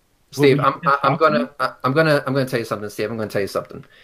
See, when I said that I was doing research on flat Earth, a lot of people thought that I was going to go to blogs or I was going to read books or stuff like that. I'm going to go ahead and admit something right here. Books are kind of the last thing I go to when it comes to doing research on flat Earth. What I actually did was I did what the flat earthers told me to do. I went out into the field and actually did some observations. Absolutely. And not only did I do those observations, I did those observations with the flat earther camera of choice, the Nikon P900, and now they hate me for it. So much so that I bought 2 of them to make sure that, if one camera is being hacked by NASA, let's just make sure we can double it up just in case. George would agree with you on that. And not only that, but we were able to confirm a few things. We were able to find water curving with ships disappearing over the horizon and soundly actually showing hours upon hours of footage of transmission lines following the curve of the Earth, as well as the Lake Pontchartrain Bridge. I was able to show the International Space Station transiting the moon at the speed and at the scale that would be needed in order to match what NASA has been saying. I have gone to not 1, not 2, but 22 fucking rocket launches, seeing everything from boost back separation, fairing separation, even seeing fairing RCS, that one thing that no one thought even existed. And guess what? I filmed it with my own camera. Not only that, but people on the other side of the planet have seen the Dragon spacecraft in orbit with its fairings completely off and it jettisoning it using, I should say, its RCS. We have been able to go out into the field and do the research and do the mathematics that flat earthers tell us to do. And when we come back to them and say, hey, what you're saying is kind of bullshit, all of a sudden they're saying, we're not doing the right research, we're not using the right equipment, or we're using it wrong. Yet when we ask them to give us something to chew on, all we get is, watch my videos. Yeah, I mean, Darren, I did ask you, what your idea of research is, and real quick, I mean, you do agree that Reds actually is doing his research. I mean, you can't say he's not doing research when he's doing his own experiments. And by the way, I do have to end this soon. Sure, it is getting late. They could go and watch David Copperfield make things disappear. They can film it on their camera, but I'm not so dumb to say that's proof of anything. All right, it's proof that they would show.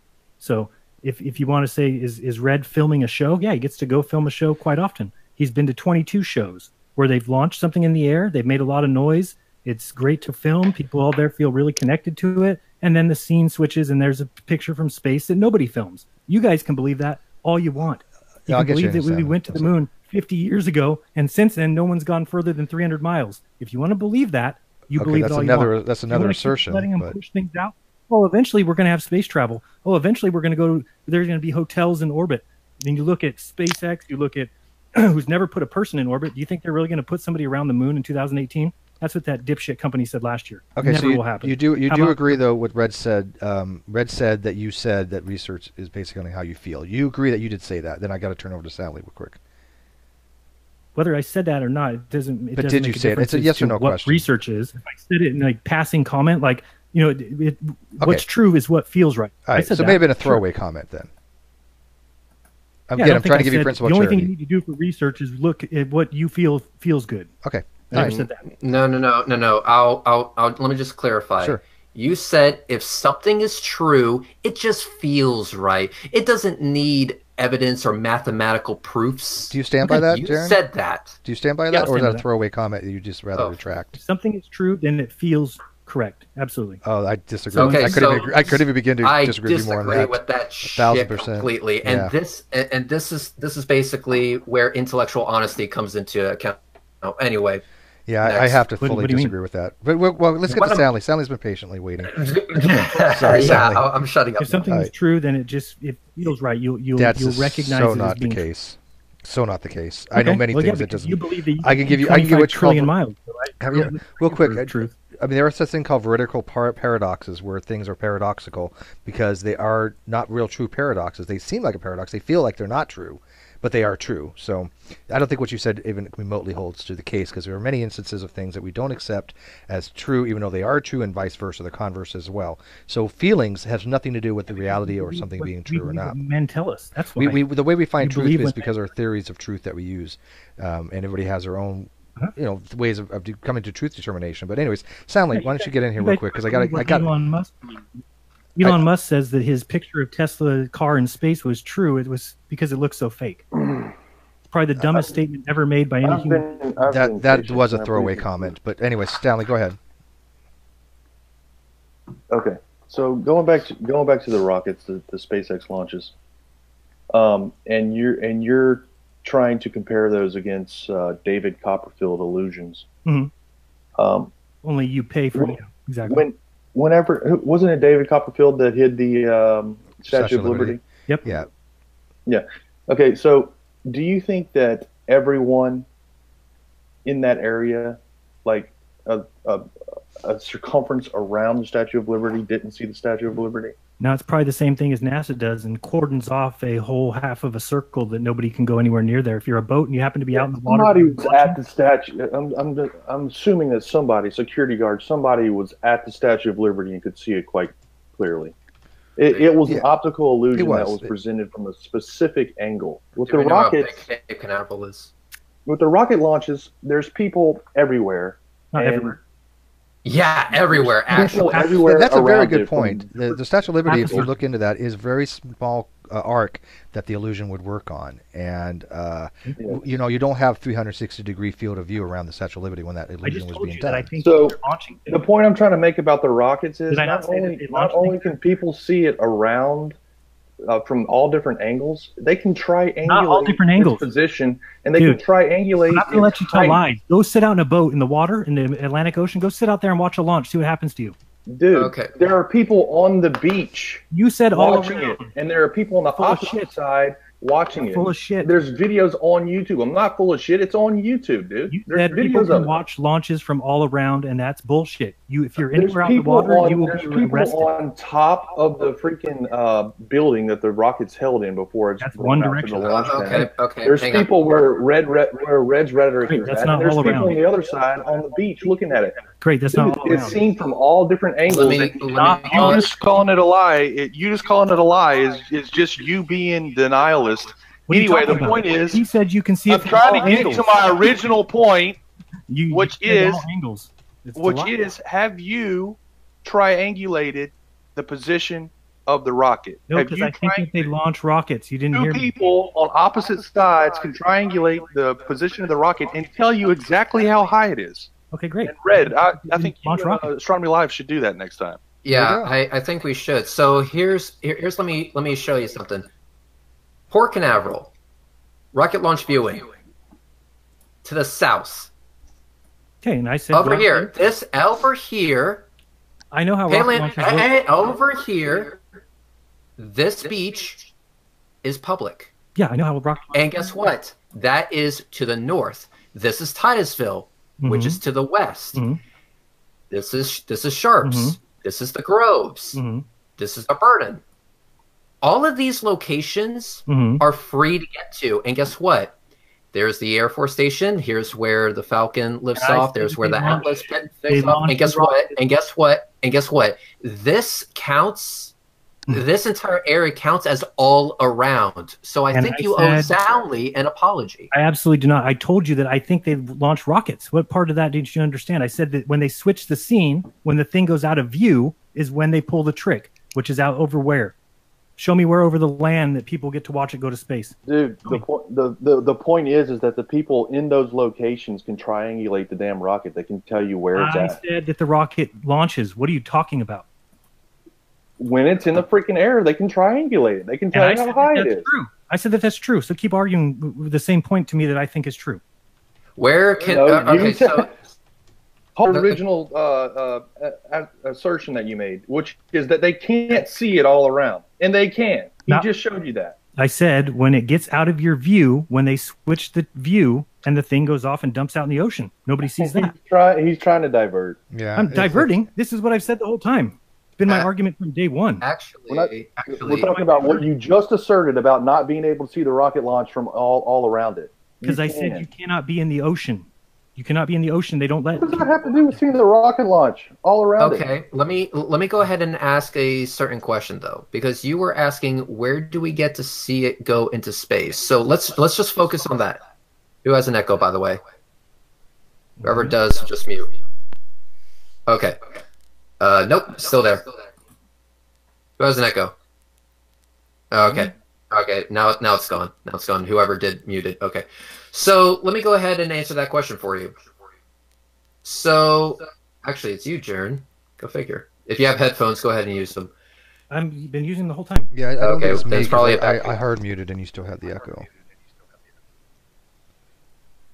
Yeah, that's a pretty bad echo, but whatever.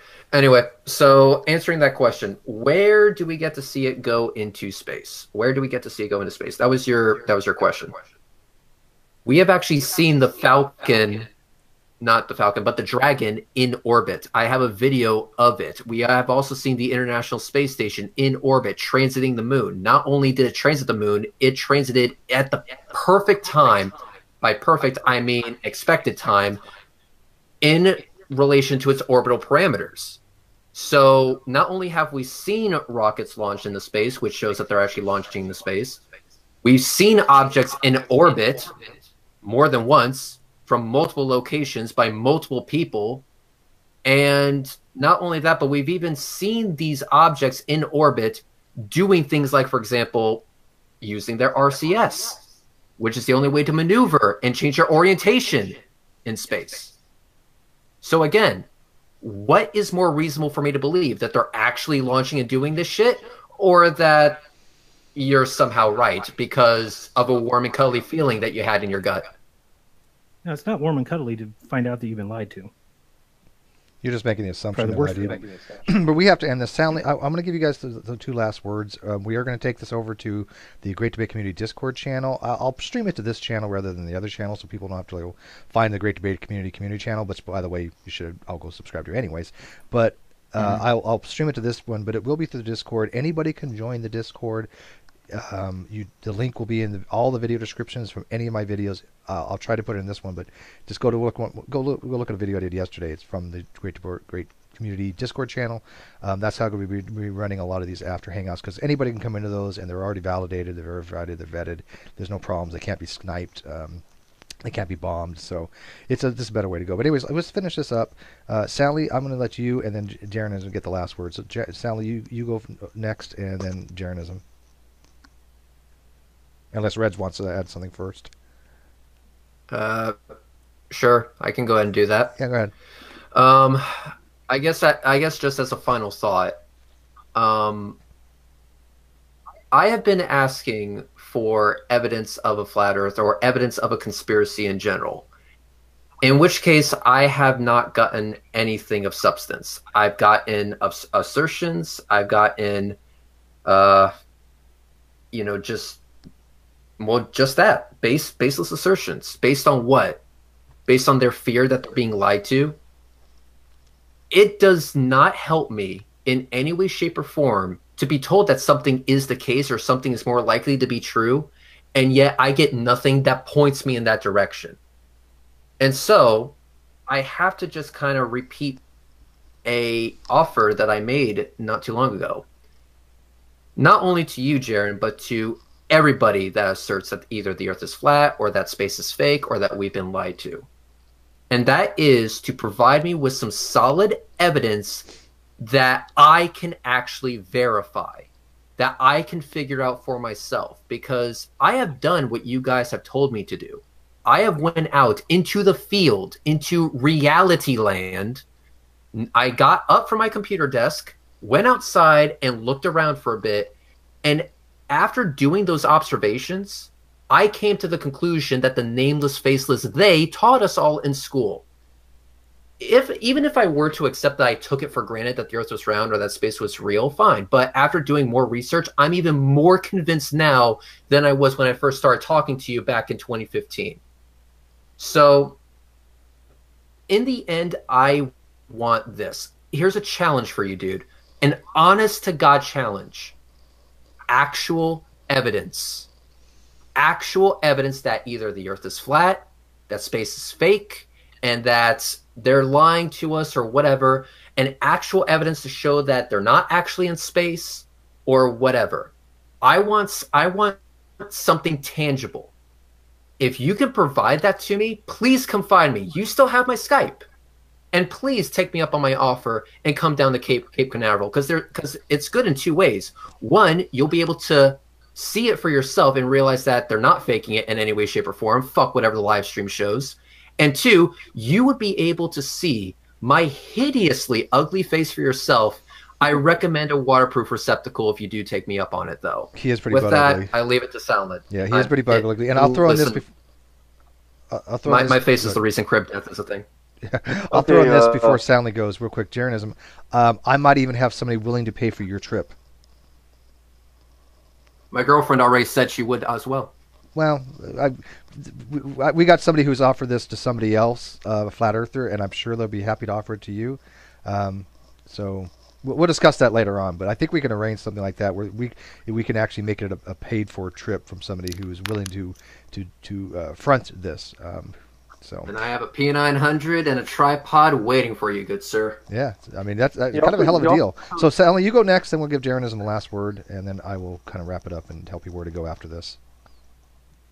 So I'm going to play this clip from Tau Ceti Alpha for. I love Tau Ceti Alpha. Boosters landing from 5 different angles. These boosters are landing from 5 different angles around the landing pad. And while that's going on, I'm just going to close with this.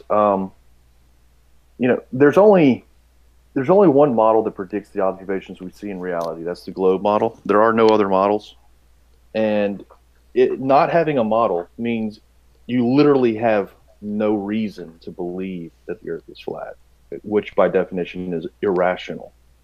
So my suggestion to all flat earthers is to just provide a model that can predict the observations that all of us have, that many of us have made now. Amen, Sally. It really comes down to that. All right, Jaron, do you want to get the last? Well, I get the last word is my hangout, but but go ahead, Jaron, please take it away. And like I said, I will put your video link in the video description at some point later on tonight. Well, thank you. Mm-hmm. It's not a big deal. People can honestly believe whatever they want. It doesn't bother me.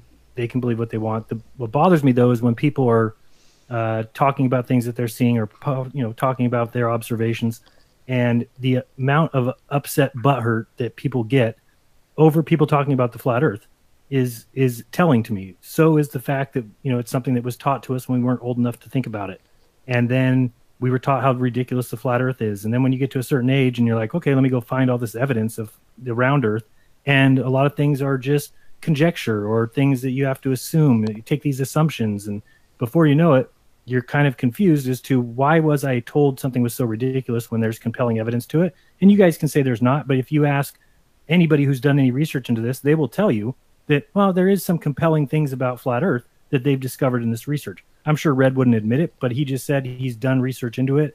He might admit there is some compelling things about flat Earth. He may have disproved them. He may have felt like he's completely disproven them. But the fact of the matter is that flat Earth is not as dumb as we were taught. It's not as ridiculous. There's a lot of things that can be seen both ways. So to me, when you look at why would they teach us, for instance, the water just falls off the edge, and all these different things that they want you to feel like flat Earth is dumb. And when you bring it up and it gets put in the media like it's been lately, everyone thinks it's so ridiculous. And if you were going to teach a bunch of people a lie, you would have to tell them the truth was ridiculous and that the lie was very educational, was very intellectually smart. And Red said that he's asked for evidence. but he's been given evidence and he refuses to look at it. Like I just showed him that SpaceX can do something that nobody else can do by editing their live feeds. That's not evidence to him. How about this stupid car with Starman in space? Red works on cars. If he doesn't realize that that's the biggest load of bullshit that's ever been portrayed to the human people, and that they believe it. They believe there's that red car in space, that those tires are holding up to the pressure. You can see the earth through the wheel well where an axle would go. The whole thing is fake. But if you want to believe that that round ball that's going around is where you live, by all means, you can believe whatever you want. What it comes down to is there's two different people in this world. People who are capable of thinking on their own, and people who are so scared, so afraid to think outside the box that they just believe whatever they're told to believe. That's what you guys are. You will not think out of the box. If I want to know what Red believes, or what you believe, Steve, or what you believe, Soundly, all I have to do is go look at Wikipedia. That's what you believe. Your beliefs are not a human being's beliefs. They are what you're told to believe. You are parrots. Right. Period. Right. So, well, you can say, right, I mean, that's the truth, is that you guys are not capable. Because if you got a thought that you said, I wonder if something, you will immediately go to someone else. Well, what does Wikipedia say? What does this physics book say? So you don't want to look into anything yourself. All right, hang on. He got the last word in. So let me. I know. Shut up. He's so wrong. let me wrap it okay, up you can here. say I'm wrong, but I mean that's. All right. So, anyway, Jaren. final thing. Yep. Red. I'm down to go down there. I still think you haven't explained to people why you won't debate with your name and with your face on YouTube. Doesn't make any sense to me. It's just not impressive to me that you're basically a troll. You'll yell and scream at people and call them names and make jokes about them, but you can't even do it with your real name. Me, I could be a troll if I want and call you all a bunch of names and run around joking and just do it under a fake name that nobody knows who I am. What accountability is that? And you have science on your side and you can't even go with your real name and your real face? What bigger pussy move is that? Name something that's a bigger pussy move than that. All right, in case you haven't noticed, there are crazy people out there let me that close would this rather up. kill I'll us than address talk this. to us. I'll close this up. Yeah, So, okay, so let me give the final thoughts on this. Death threats from flat earthers? Jared, Yes. let me give the final thoughts on this because I have to wrap this up. It's late.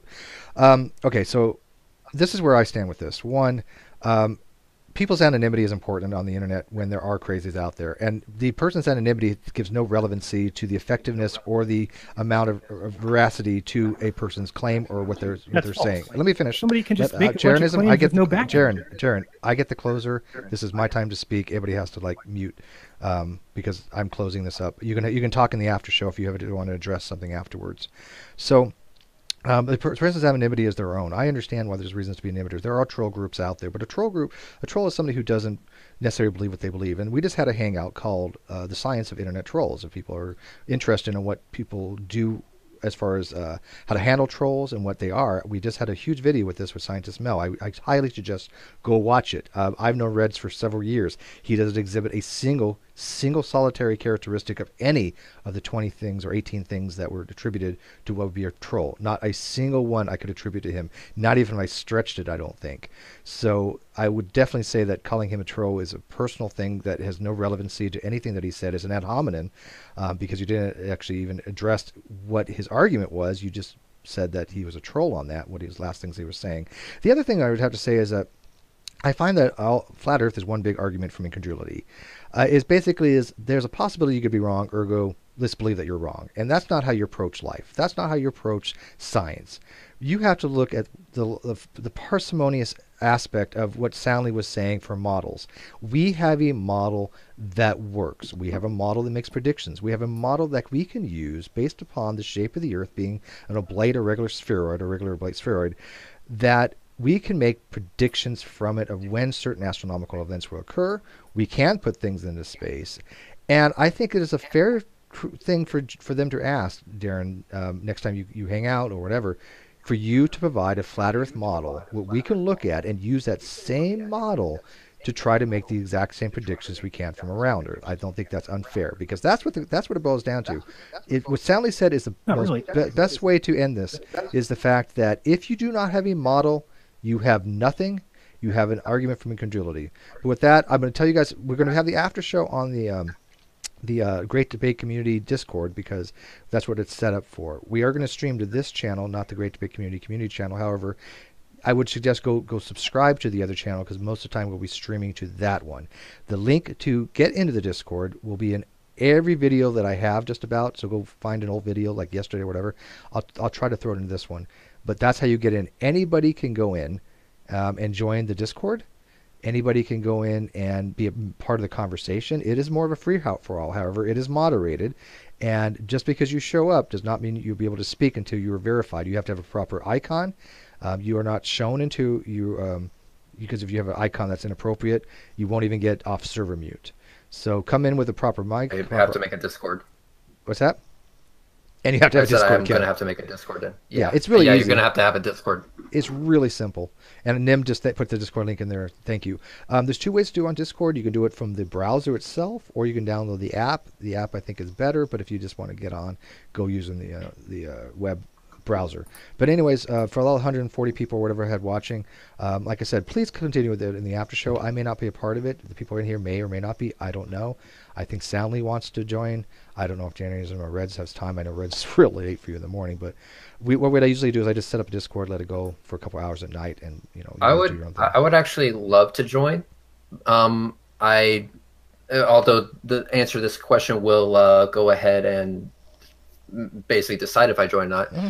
Jaron, are you going to join the Discord? Because I would really like to talk to you about those tires. Yeah, and it's unmoderated. It's still unmoderated, but I won't. You guys are gonna have a free for all I care. Well, I think it's interesting that Soundly didn't show the video I tried to get him to show earlier. That that's not the question asked. Answer my question first. Are you actually going to show up to Discord? Because again, I would really like to talk to you about those tires. I have a Discord. I could try to get over there. I think it's interesting that you didn't show the video you wanted to show. Well, I gave you the link to show it. I didn't know that. And I told you to show. So we're going on the Discord. Okay, guys. I will go ahead and make a Discord, and we'll be over. No, I have there. the Discord. I'll give you guys a link. I already have it set up. Where's the link going to be here? I will. Yeah, shoot it in the side chat here. Shoot it in the group chat or the outside chat. Group. I don't have the video up. All right. I'll get it to you right now. 1 sec. I'll be coming in under Vincent Jones' Discord, by the way, so that will be me. Need to make sure I get the right thing here. All right, stay in here after I go off air because my computer's like slow when I'm streaming. So I'll give you this link in the internal. But anyways, thanks for watching, everybody. Please leave comments. Please like the video, share it, dislike it, whatever. I mean, it's all good to me. But I like these types of conversations. Like they are productive in some ways. So with that, guys, we'll be seeing you in the after show. We're starting streaming that in about 10 minutes on this channel, and the link for that will also be put on Twitter, Facebook, and other media sources. Okay, thanks for Jeranism. Drop by, and we'll see you guys in about another 10 minutes. Peace.